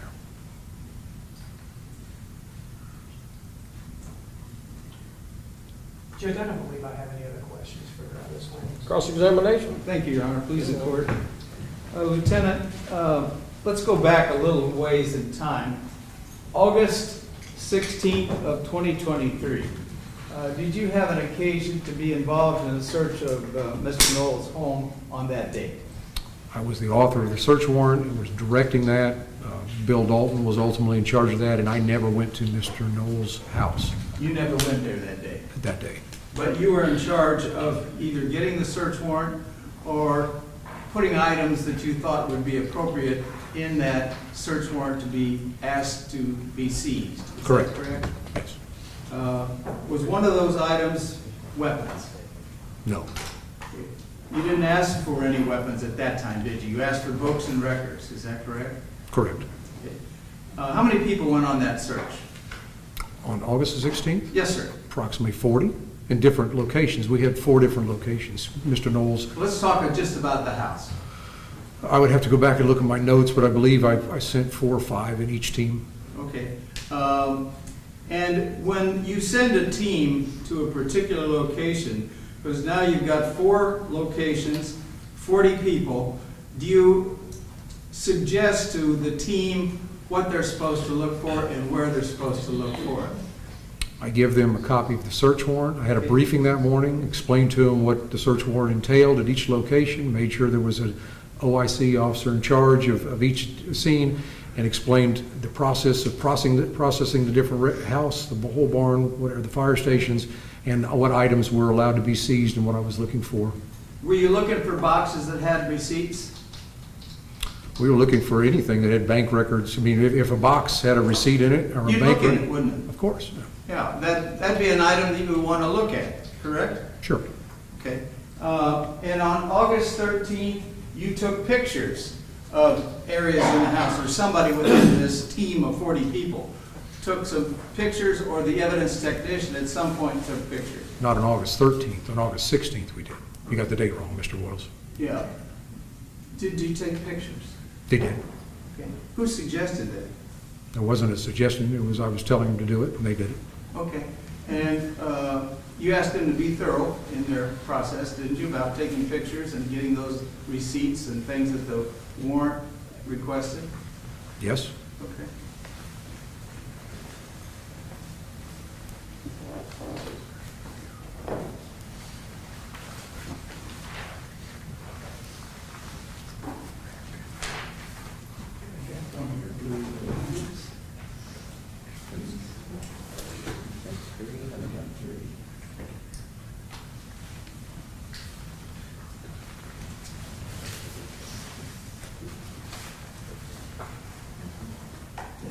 May I approach, Your Honor? You may. Lieutenant, ask you to take a look at this photograph, which has been marked as Defendant's Exhibit 3. Ask you, can you identify that? That is a picture of the basement at Jamey Noel's residence, 3001 Old Tate Bridge. That's a picture of the basement as you come down the stairs and look to the left in the table that I've been explaining. Is that the picture that you sent to Mr. Stewart on April the 8th? It's one of the pictures, yes. And so that's a picture you're familiar with, and you, I think we requested it and you sent it over. I did, yes. Could you look at that picture and indicate, is there a white box located in that picture? Yes, it's on top of the chair that's pushed in under the table. Okay, and that's the white box that we've talked about that's was the white box where the weapons were found in March. Is that correct? That appears to be correct, yes. Okay. So on August the 16th, with all these people, some of which were directed to go to the home of Mr. Noel and search for documents, correct? Correct. And you indicated to me earlier that boxes were important, that they may contain receipts and all kinds of things that you thought, or the people doing the search would be interested in to comply with the search warrant, correct? Yes. Okay. And that white box was there on August, when that search was conducted, On August the 16th, based on the picture, I wasn't again at the scene, but based on the picture and what I've been told. Did anybody ever tell you there. they went through the box on August 16th to look for receipts? And oh my gosh, we found Smith & Wesson weapons. I had a discussion with both First Sergeant Mitchell. Just answer my question. Well, I'm trying to. Did anybody ever tell you that they went through that box on August 16th to look for receipts?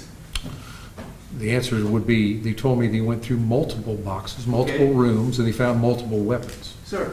And so multiple boxes would be really all the boxes that would be important that are hiding receipts in that very crowded room, correct? Could be, sure. Okay. But you're not there, so you're trusting them to do a complete search. Right. Okay. And were weapons located in the house that day? I was told yes. Okay, and where were they? Throughout the house? Okay, and were they picked up?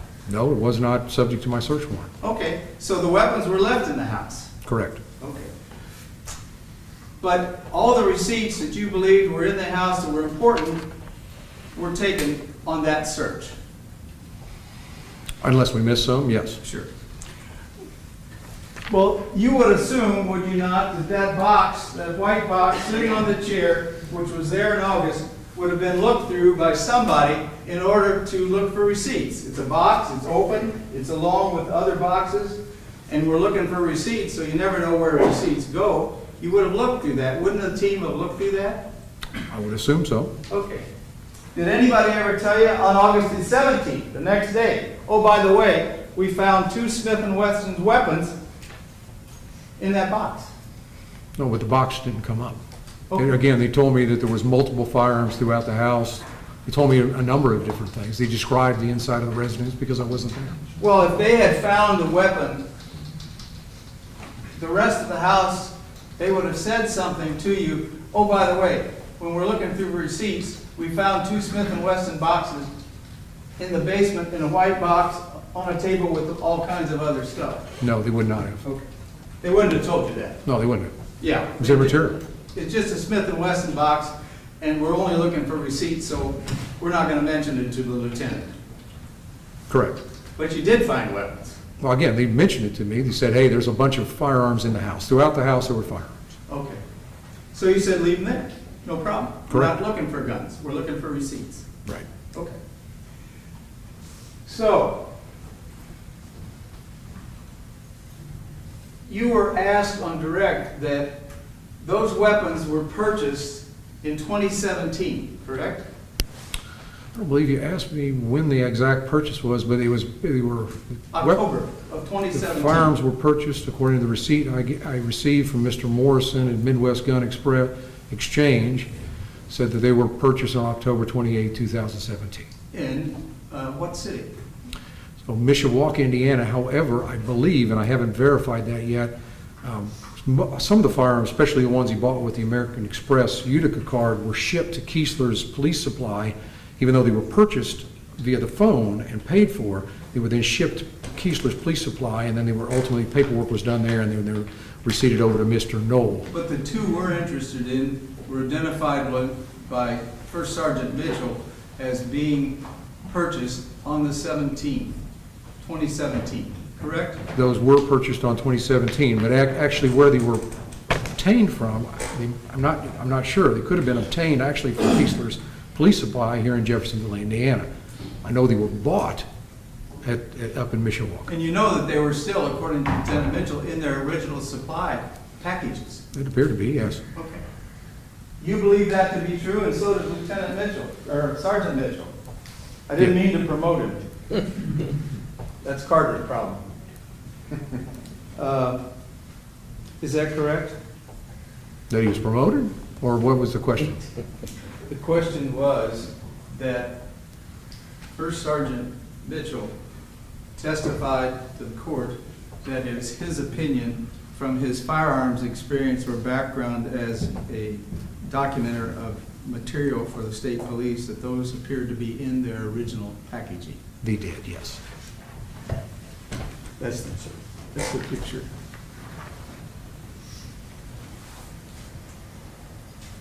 Has this been admitted? It is the same. It's the same. Yes. Your Honor, just for the record, I wanted to be clear that this is a picture taken from the August Correct. search? Yes. Okay. Yes, sir. And not from the March? Correct. Okay. I have no objection to that, Judge. All right. Show admitted.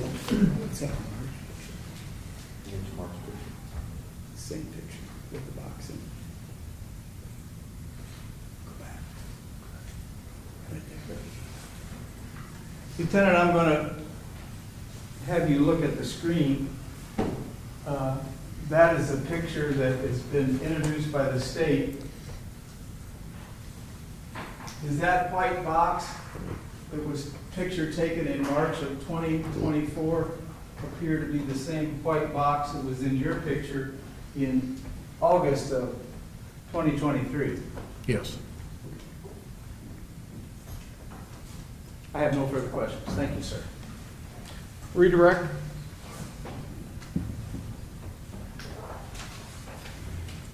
No other questions, Your Honor. Officer Heron, you got to remember I'm from Washington County. Yes, sir. What in the hell does an $800 belt look like? I was a little surprised at that myself. He had a number of those. It looked pretty normal to the same kind of belt that I wear, which is about $30, but didn't look a whole lot different. And Mr. Boyle suggested that the shotgun in the basement would be an appropriate place if someone lived there. Did it appear as if Mr. Noel was living in the basement? No, it appeared he lived upstairs in the bedroom because that's where his personal effects were, his clothing was, his coat that he retrieved from in there. It looked like he was living upstairs in the master bedroom. That prompts questions from anyone. Not from the state, Your Honor. I have one question. Yes, sir. Question. The shotgun still had a tag on it as brand new, didn't it? It did, yes. When was it purchased? I don't know the answer to that. Where did it purchase from? I would have to look at my records and see. Okay. Nothing further. Thank you. Mr. Hurdle? Your Honor, the state doesn't have any more witnesses. No. Do you have any other questions? I'm sorry. I have no other questions. You didn't happen to ask him where the shotgun was that I allowed him to keep for personal protection, did you? I did not ask him that, no. All right. If that prompts any further questions? No, Your Honor. Officer Heron, you may step down. Thank you, Judge.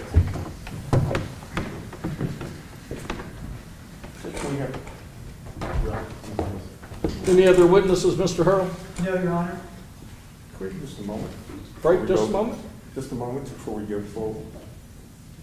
How do you define a moment, Mr. Lowe? Judge, I'm a lawyer, you know that. I know. So go Much- back, much as a go to moment the you back, can give is that me. what you're saying? Yeah, we can just have a moment of chat before we follow with us. All right, we'll be off. Thank you, Judge.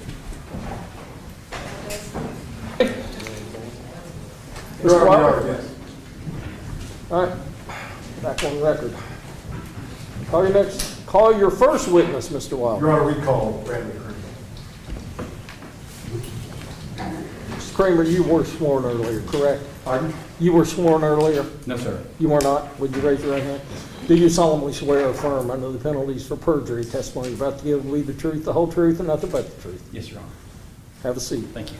Answer counsel's questions, and the court may have some questions.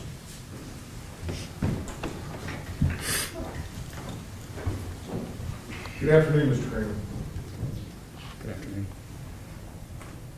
So you're here and you understand why you're here to ask some questions or answer some questions regarding some events that took place back in November 9th of 2023, correct? Yes, sir. So prior to Could that date. we have him identify himself for the record? Well, I thought everybody knew Bradley. Could you state your full name for the record? Bradley Kramer. And, because I'm not going to ask him any other That's fine. information. That's fine. Thank you, sir. So Bradley, you're here as a result of some things that took place on November 9th of 2023, correct? Yes, sir. And that was a day that Mr. Noel was arraigned. His initial hearing occurred in this courtroom, right?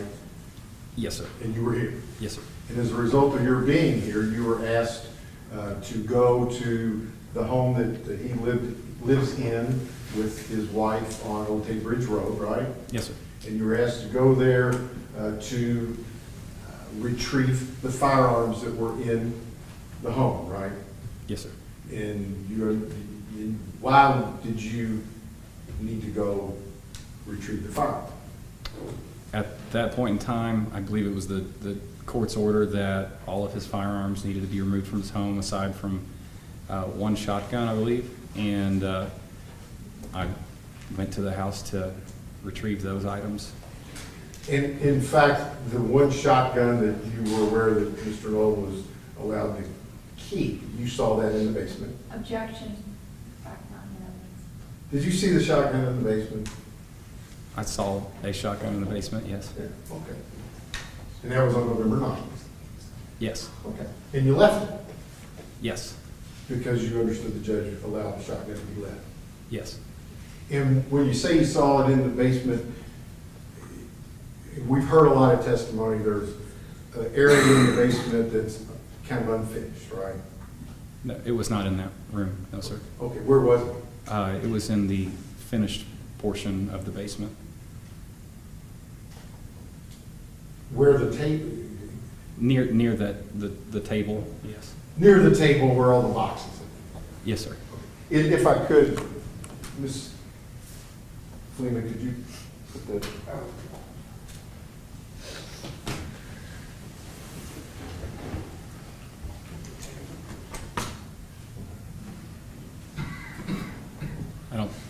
I don't see it. I've never seen that before. So. I'm just trying to figure out how we end up with this show, but we need to. Okay. So this has been put in. This is a photograph that's been put into evidence, Mr. Kramer. Can you tell us? Are you familiar with, or is that something you recognize? Yes, sir. Okay. Tell us what it is that you recall that to be. It is a table with stuff on it. Where at? In the basement. Of Jamey Noel's house. Okay. And this is this the area where you saw the shotgun that you left? Yeah, I believe so. It was in that general vicinity, yes. Okay. And so your purpose was to go to gather up the firearms? Yes. And you went with somebody, right? Yes, sir. It was Mr. Moon? Yes, sir. Somebody you didn't know? No, sir. And you and Mr. Moon went in the house? Yes, sir. And you were going through the home to get the guns? Mm-hmm. And while you were doing that, Mr. Noel, Jamey called you on the phone as well? Yes, sir. Telling you where guns were located? Yes, sir. When you went down there in that area, were there guns other than that shotgun that was left down in that general area? Yes, sir. Can you tell the judge about what guns were disappeared? I don't recall exactly how many, the quantity. I didn't keep an inventory of where I found what guns, but there were several boxes of unopened, I guess rifles. I don't know if they were rifles or shotgun, but longer guns. And I don't specifically remember if there were handguns near or around that area, because there was quite a bit of guns that were retrieved that day. And when there was a box with a gun in it, shotgun, you said you saw some boxes with shotguns? There was boxes, unopened boxes with long guns in them. I don't know if they were shotguns or rifles. Did you open the boxes? No, we just took the boxes. Took the boxes? Yes, sir. And then Detective Harrod previously testified there were about 82 guns that were brought to the state police post. Okay. And you and Mr. Moon brought those guns to the state police post, correct? Yes, sir. Do you have a recollection of when you were there retrieving those guns, if you saw this white box? No, sir, I don't. I understand.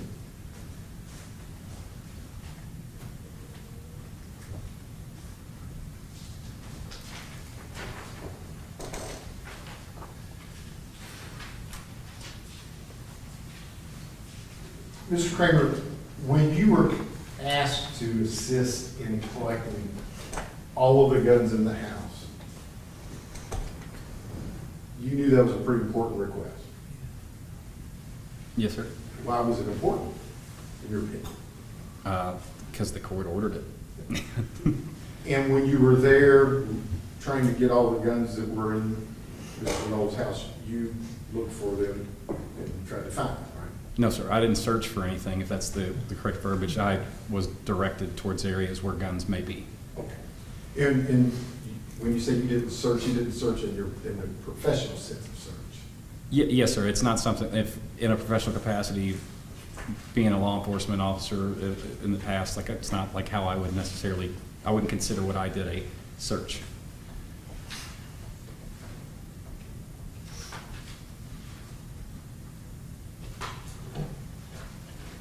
Thank you very much, Mr. Kramer.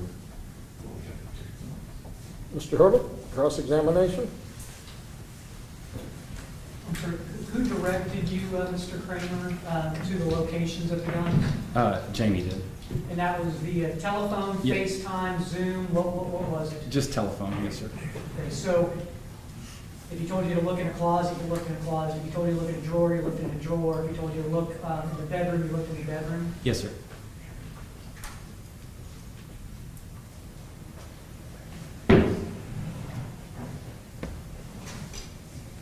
I think that's all I have. Mr. Wild, redirect. Yes, sir. And when you were being directed to where the guns were, Mr. Noel told you that there were guns up in the bedroom, right?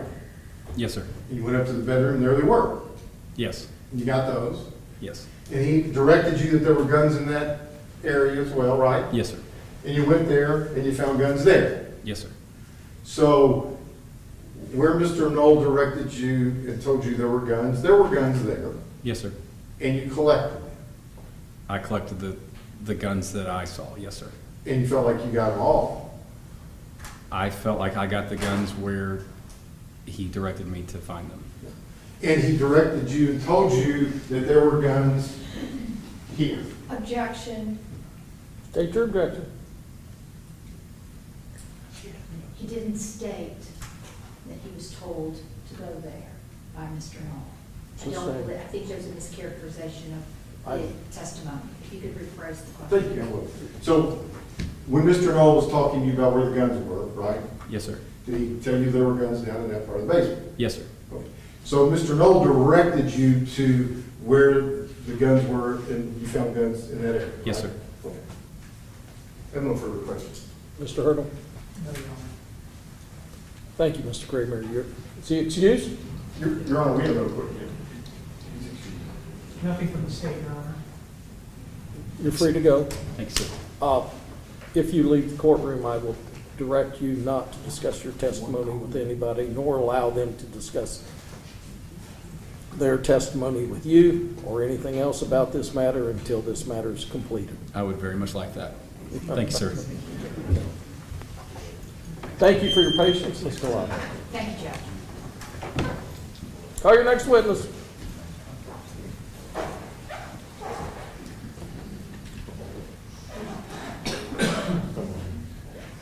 Your Honor, we don't have any further witnesses. Yes, sir. No further witnesses? None, Judge. State, any rebuttal? No, Your Honor. Would you like to make argument? How could I imagine you Him or would? me? You can go first. I'll let you start the proceeding. Your Honor, the state's exhibits that were put into evidence, specifically the orders by the court, they didn't direct Brad Kramer or Charlie Moon to do anything. They directed Jamey Noel to do what needed to be done, to remove all weapons out of that house, off of his property, except one shotgun. The court was abundantly clear. It was a court order. It was recited in a number of documents, order on initial hearing, and then an order directing the transport and retention of certain firearms. Designee, surrender all firearms. He was the one subject to the court order. Not Kramer, not Moon, not anybody else. Him. The initial hearing was in November. The search warrant for Tom James was March 13th. 125 days, and the evidence today was that he was living there. So for 125 days, he's in and out of that house.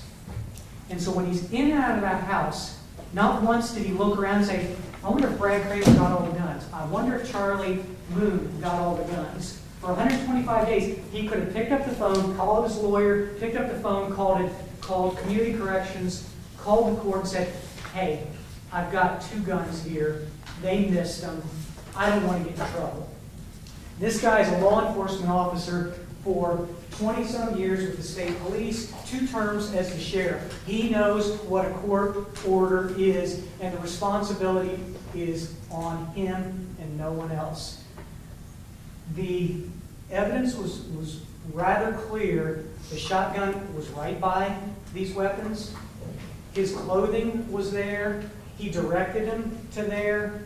He directed him to the bedroom where the Tom James clothing was. Did he forget? It doesn't matter if this gun was brand new, 5 years old, an antique gun. The court did not specify in its order that the gun had to be in good operating order. The gun had to be loaded. The gun had to be unloaded. The gun had to be in his bedroom. The gun had to be in his dresser drawer by his bed. None of those things happened. It was his responsibility, and the court, again, made it clear that that's what he was responsible for and no one else.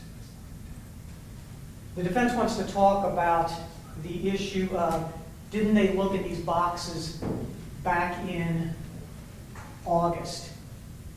Didn't they see these Smith & Wesson boxes? And it really doesn't matter. These firearms were not subject to a search warrant. And maybe they did open up the boxes and they see 2 firearms in it. The detective's going to say, put them back. Who cares? It doesn't matter because they were not subject. He was in lawful possession of those firearms at that time. Not until the court issued its order in November did it become a violation of the court order and subject to contempt possibilities.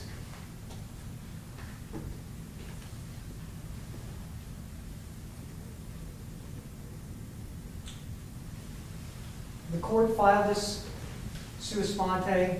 The court filed a rule to show cause based on a warrant returned by Detective Heron. He's been entitled to due process. That's what this hearing is for. He's had his due process. He's had his chance to say, this is why I shouldn't be held in contempt. That's not happened. Willful, intentional disobedience of a court order. That's what's happened here. Not an oversight, not an overlooking. Maybe there was an oversight on Brad Kramer. So what? It doesn't matter. The responsibility bears on him and him alone, and the accountability bears on him and him alone. So I'd ask the court to find him in indirect contempt for the violation of the court's order, that the burden's been met, and the state would ask the court to choose how best to deal with the violation and the contempt. Thank you, Mr. Hurdle. Please, Mr. Flores, are thank you you, from Your the team that's going to argue? Yes, sir. Proceed. Thank you. Judge, I think Mr. Hurdle says it doesn't matter, but it does matter. Willful intent to violate a court order is exactly what it means. A willful activity on his part to violate the court order. As I recall that when Mr. Noel was incarcerated and before the court permitted him to be out on bond, he would have had to assure this court that all weapons were out of the house except for a shotgun. So he wasn't free to go to his house and go through all of those weapons. And so he did what, under those circumstances, would be a reasonable, ask people who, one of whom was in law enforcement, one of whom was a gentleman that Mr. Moon, who Mr. Kramer did not know, but they volunteered to go out and assist Mr. Noel in his responsibilities to this court in getting all those weapons. And they did that. And all those weapons were turned over to the state police. Now we know that in August, the state police had the photograph of the exact box in question in this case. And Mr. Hurdle may be right, that they went through and they noticed, but nobody at least made note because the weapons apparently weren't of any interest to anybody until after Mr. Noel was being arrested and required to turn them into the court.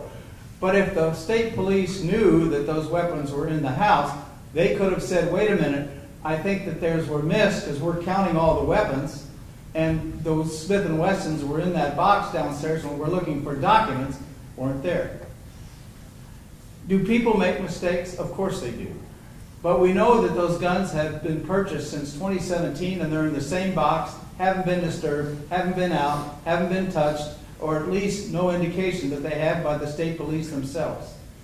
We know that the court permitted him to have a shotgun, brand new, sitting in the basement. This does not rise itself, in my mind, to a fact that this is a willful contempt of this court order. I think that it was an inadvertent. Would I have done it differently? May very well have done it. I may have had someone else that I thought would be better, an independent person, to go to the house to make those choices about what was there and what wasn't there. Obviously, it's a room that doesn't get much attention because everything in the room was packed as if nobody has been in that room for quite some time. So I think that the argument that we're making would be that this is not a willful attempt of Mr. Noel to violate this court order. Was it inadvertent? Yes. Did he apologize for having those weapons there when he thought all of the weapons in the house had been accounted for except the one that this court permitted him to have? I don't believe, Your Honor, this has risen to a level of contempt of this court order. And we would respectfully ask the court to not find so. Thank you. Thank you, Mr. Boyle. Anything else from the state? No, Your Honor.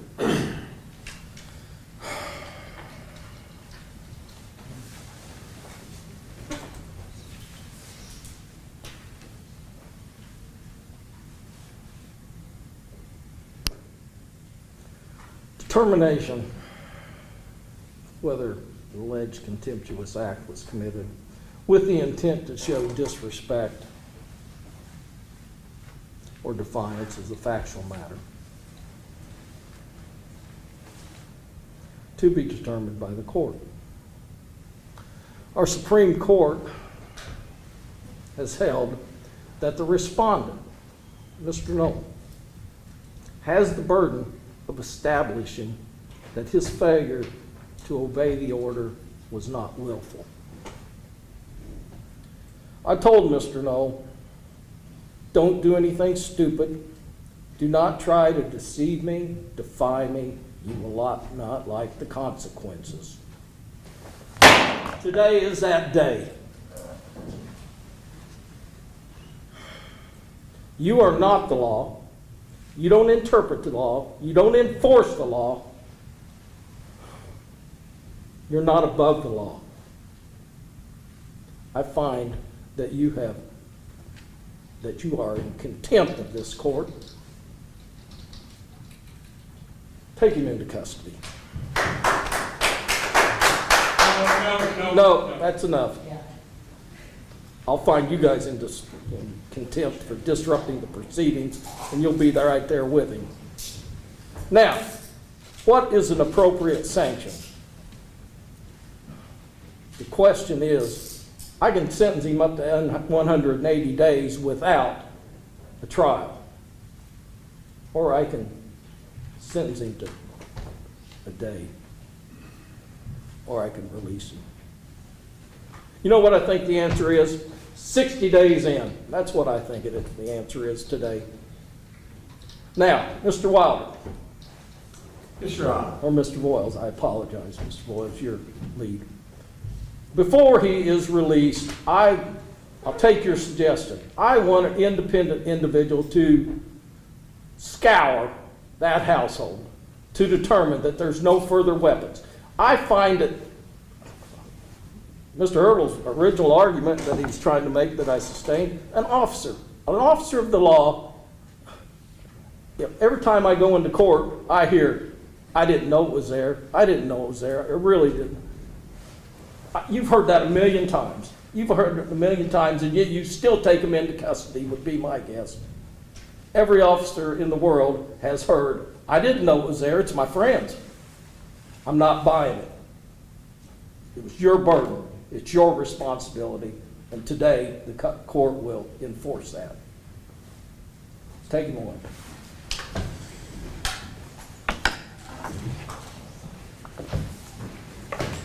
Anything else, Mr. Hurdle?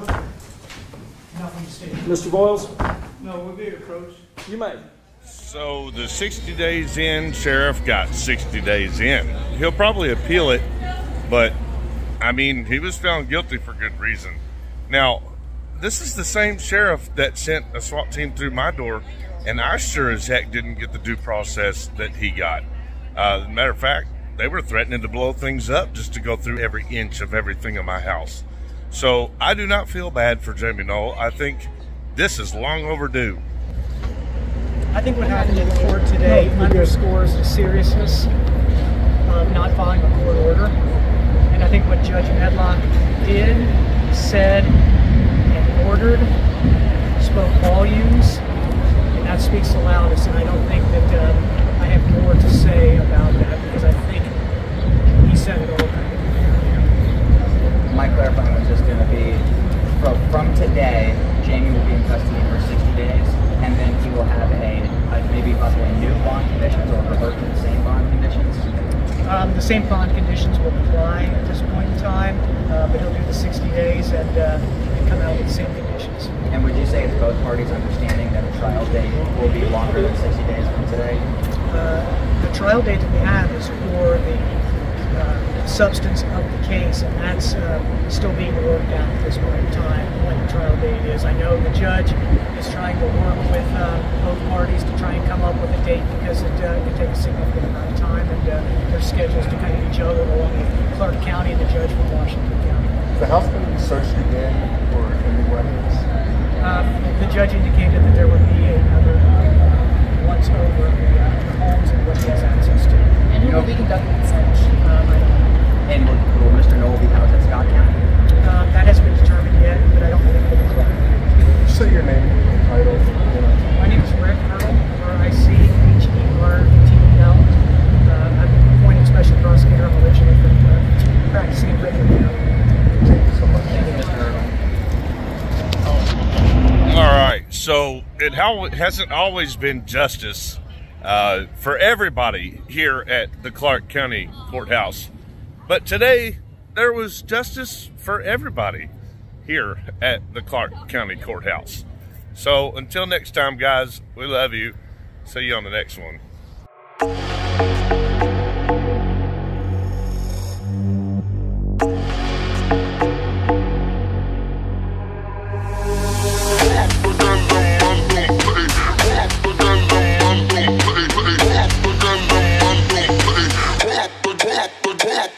Man.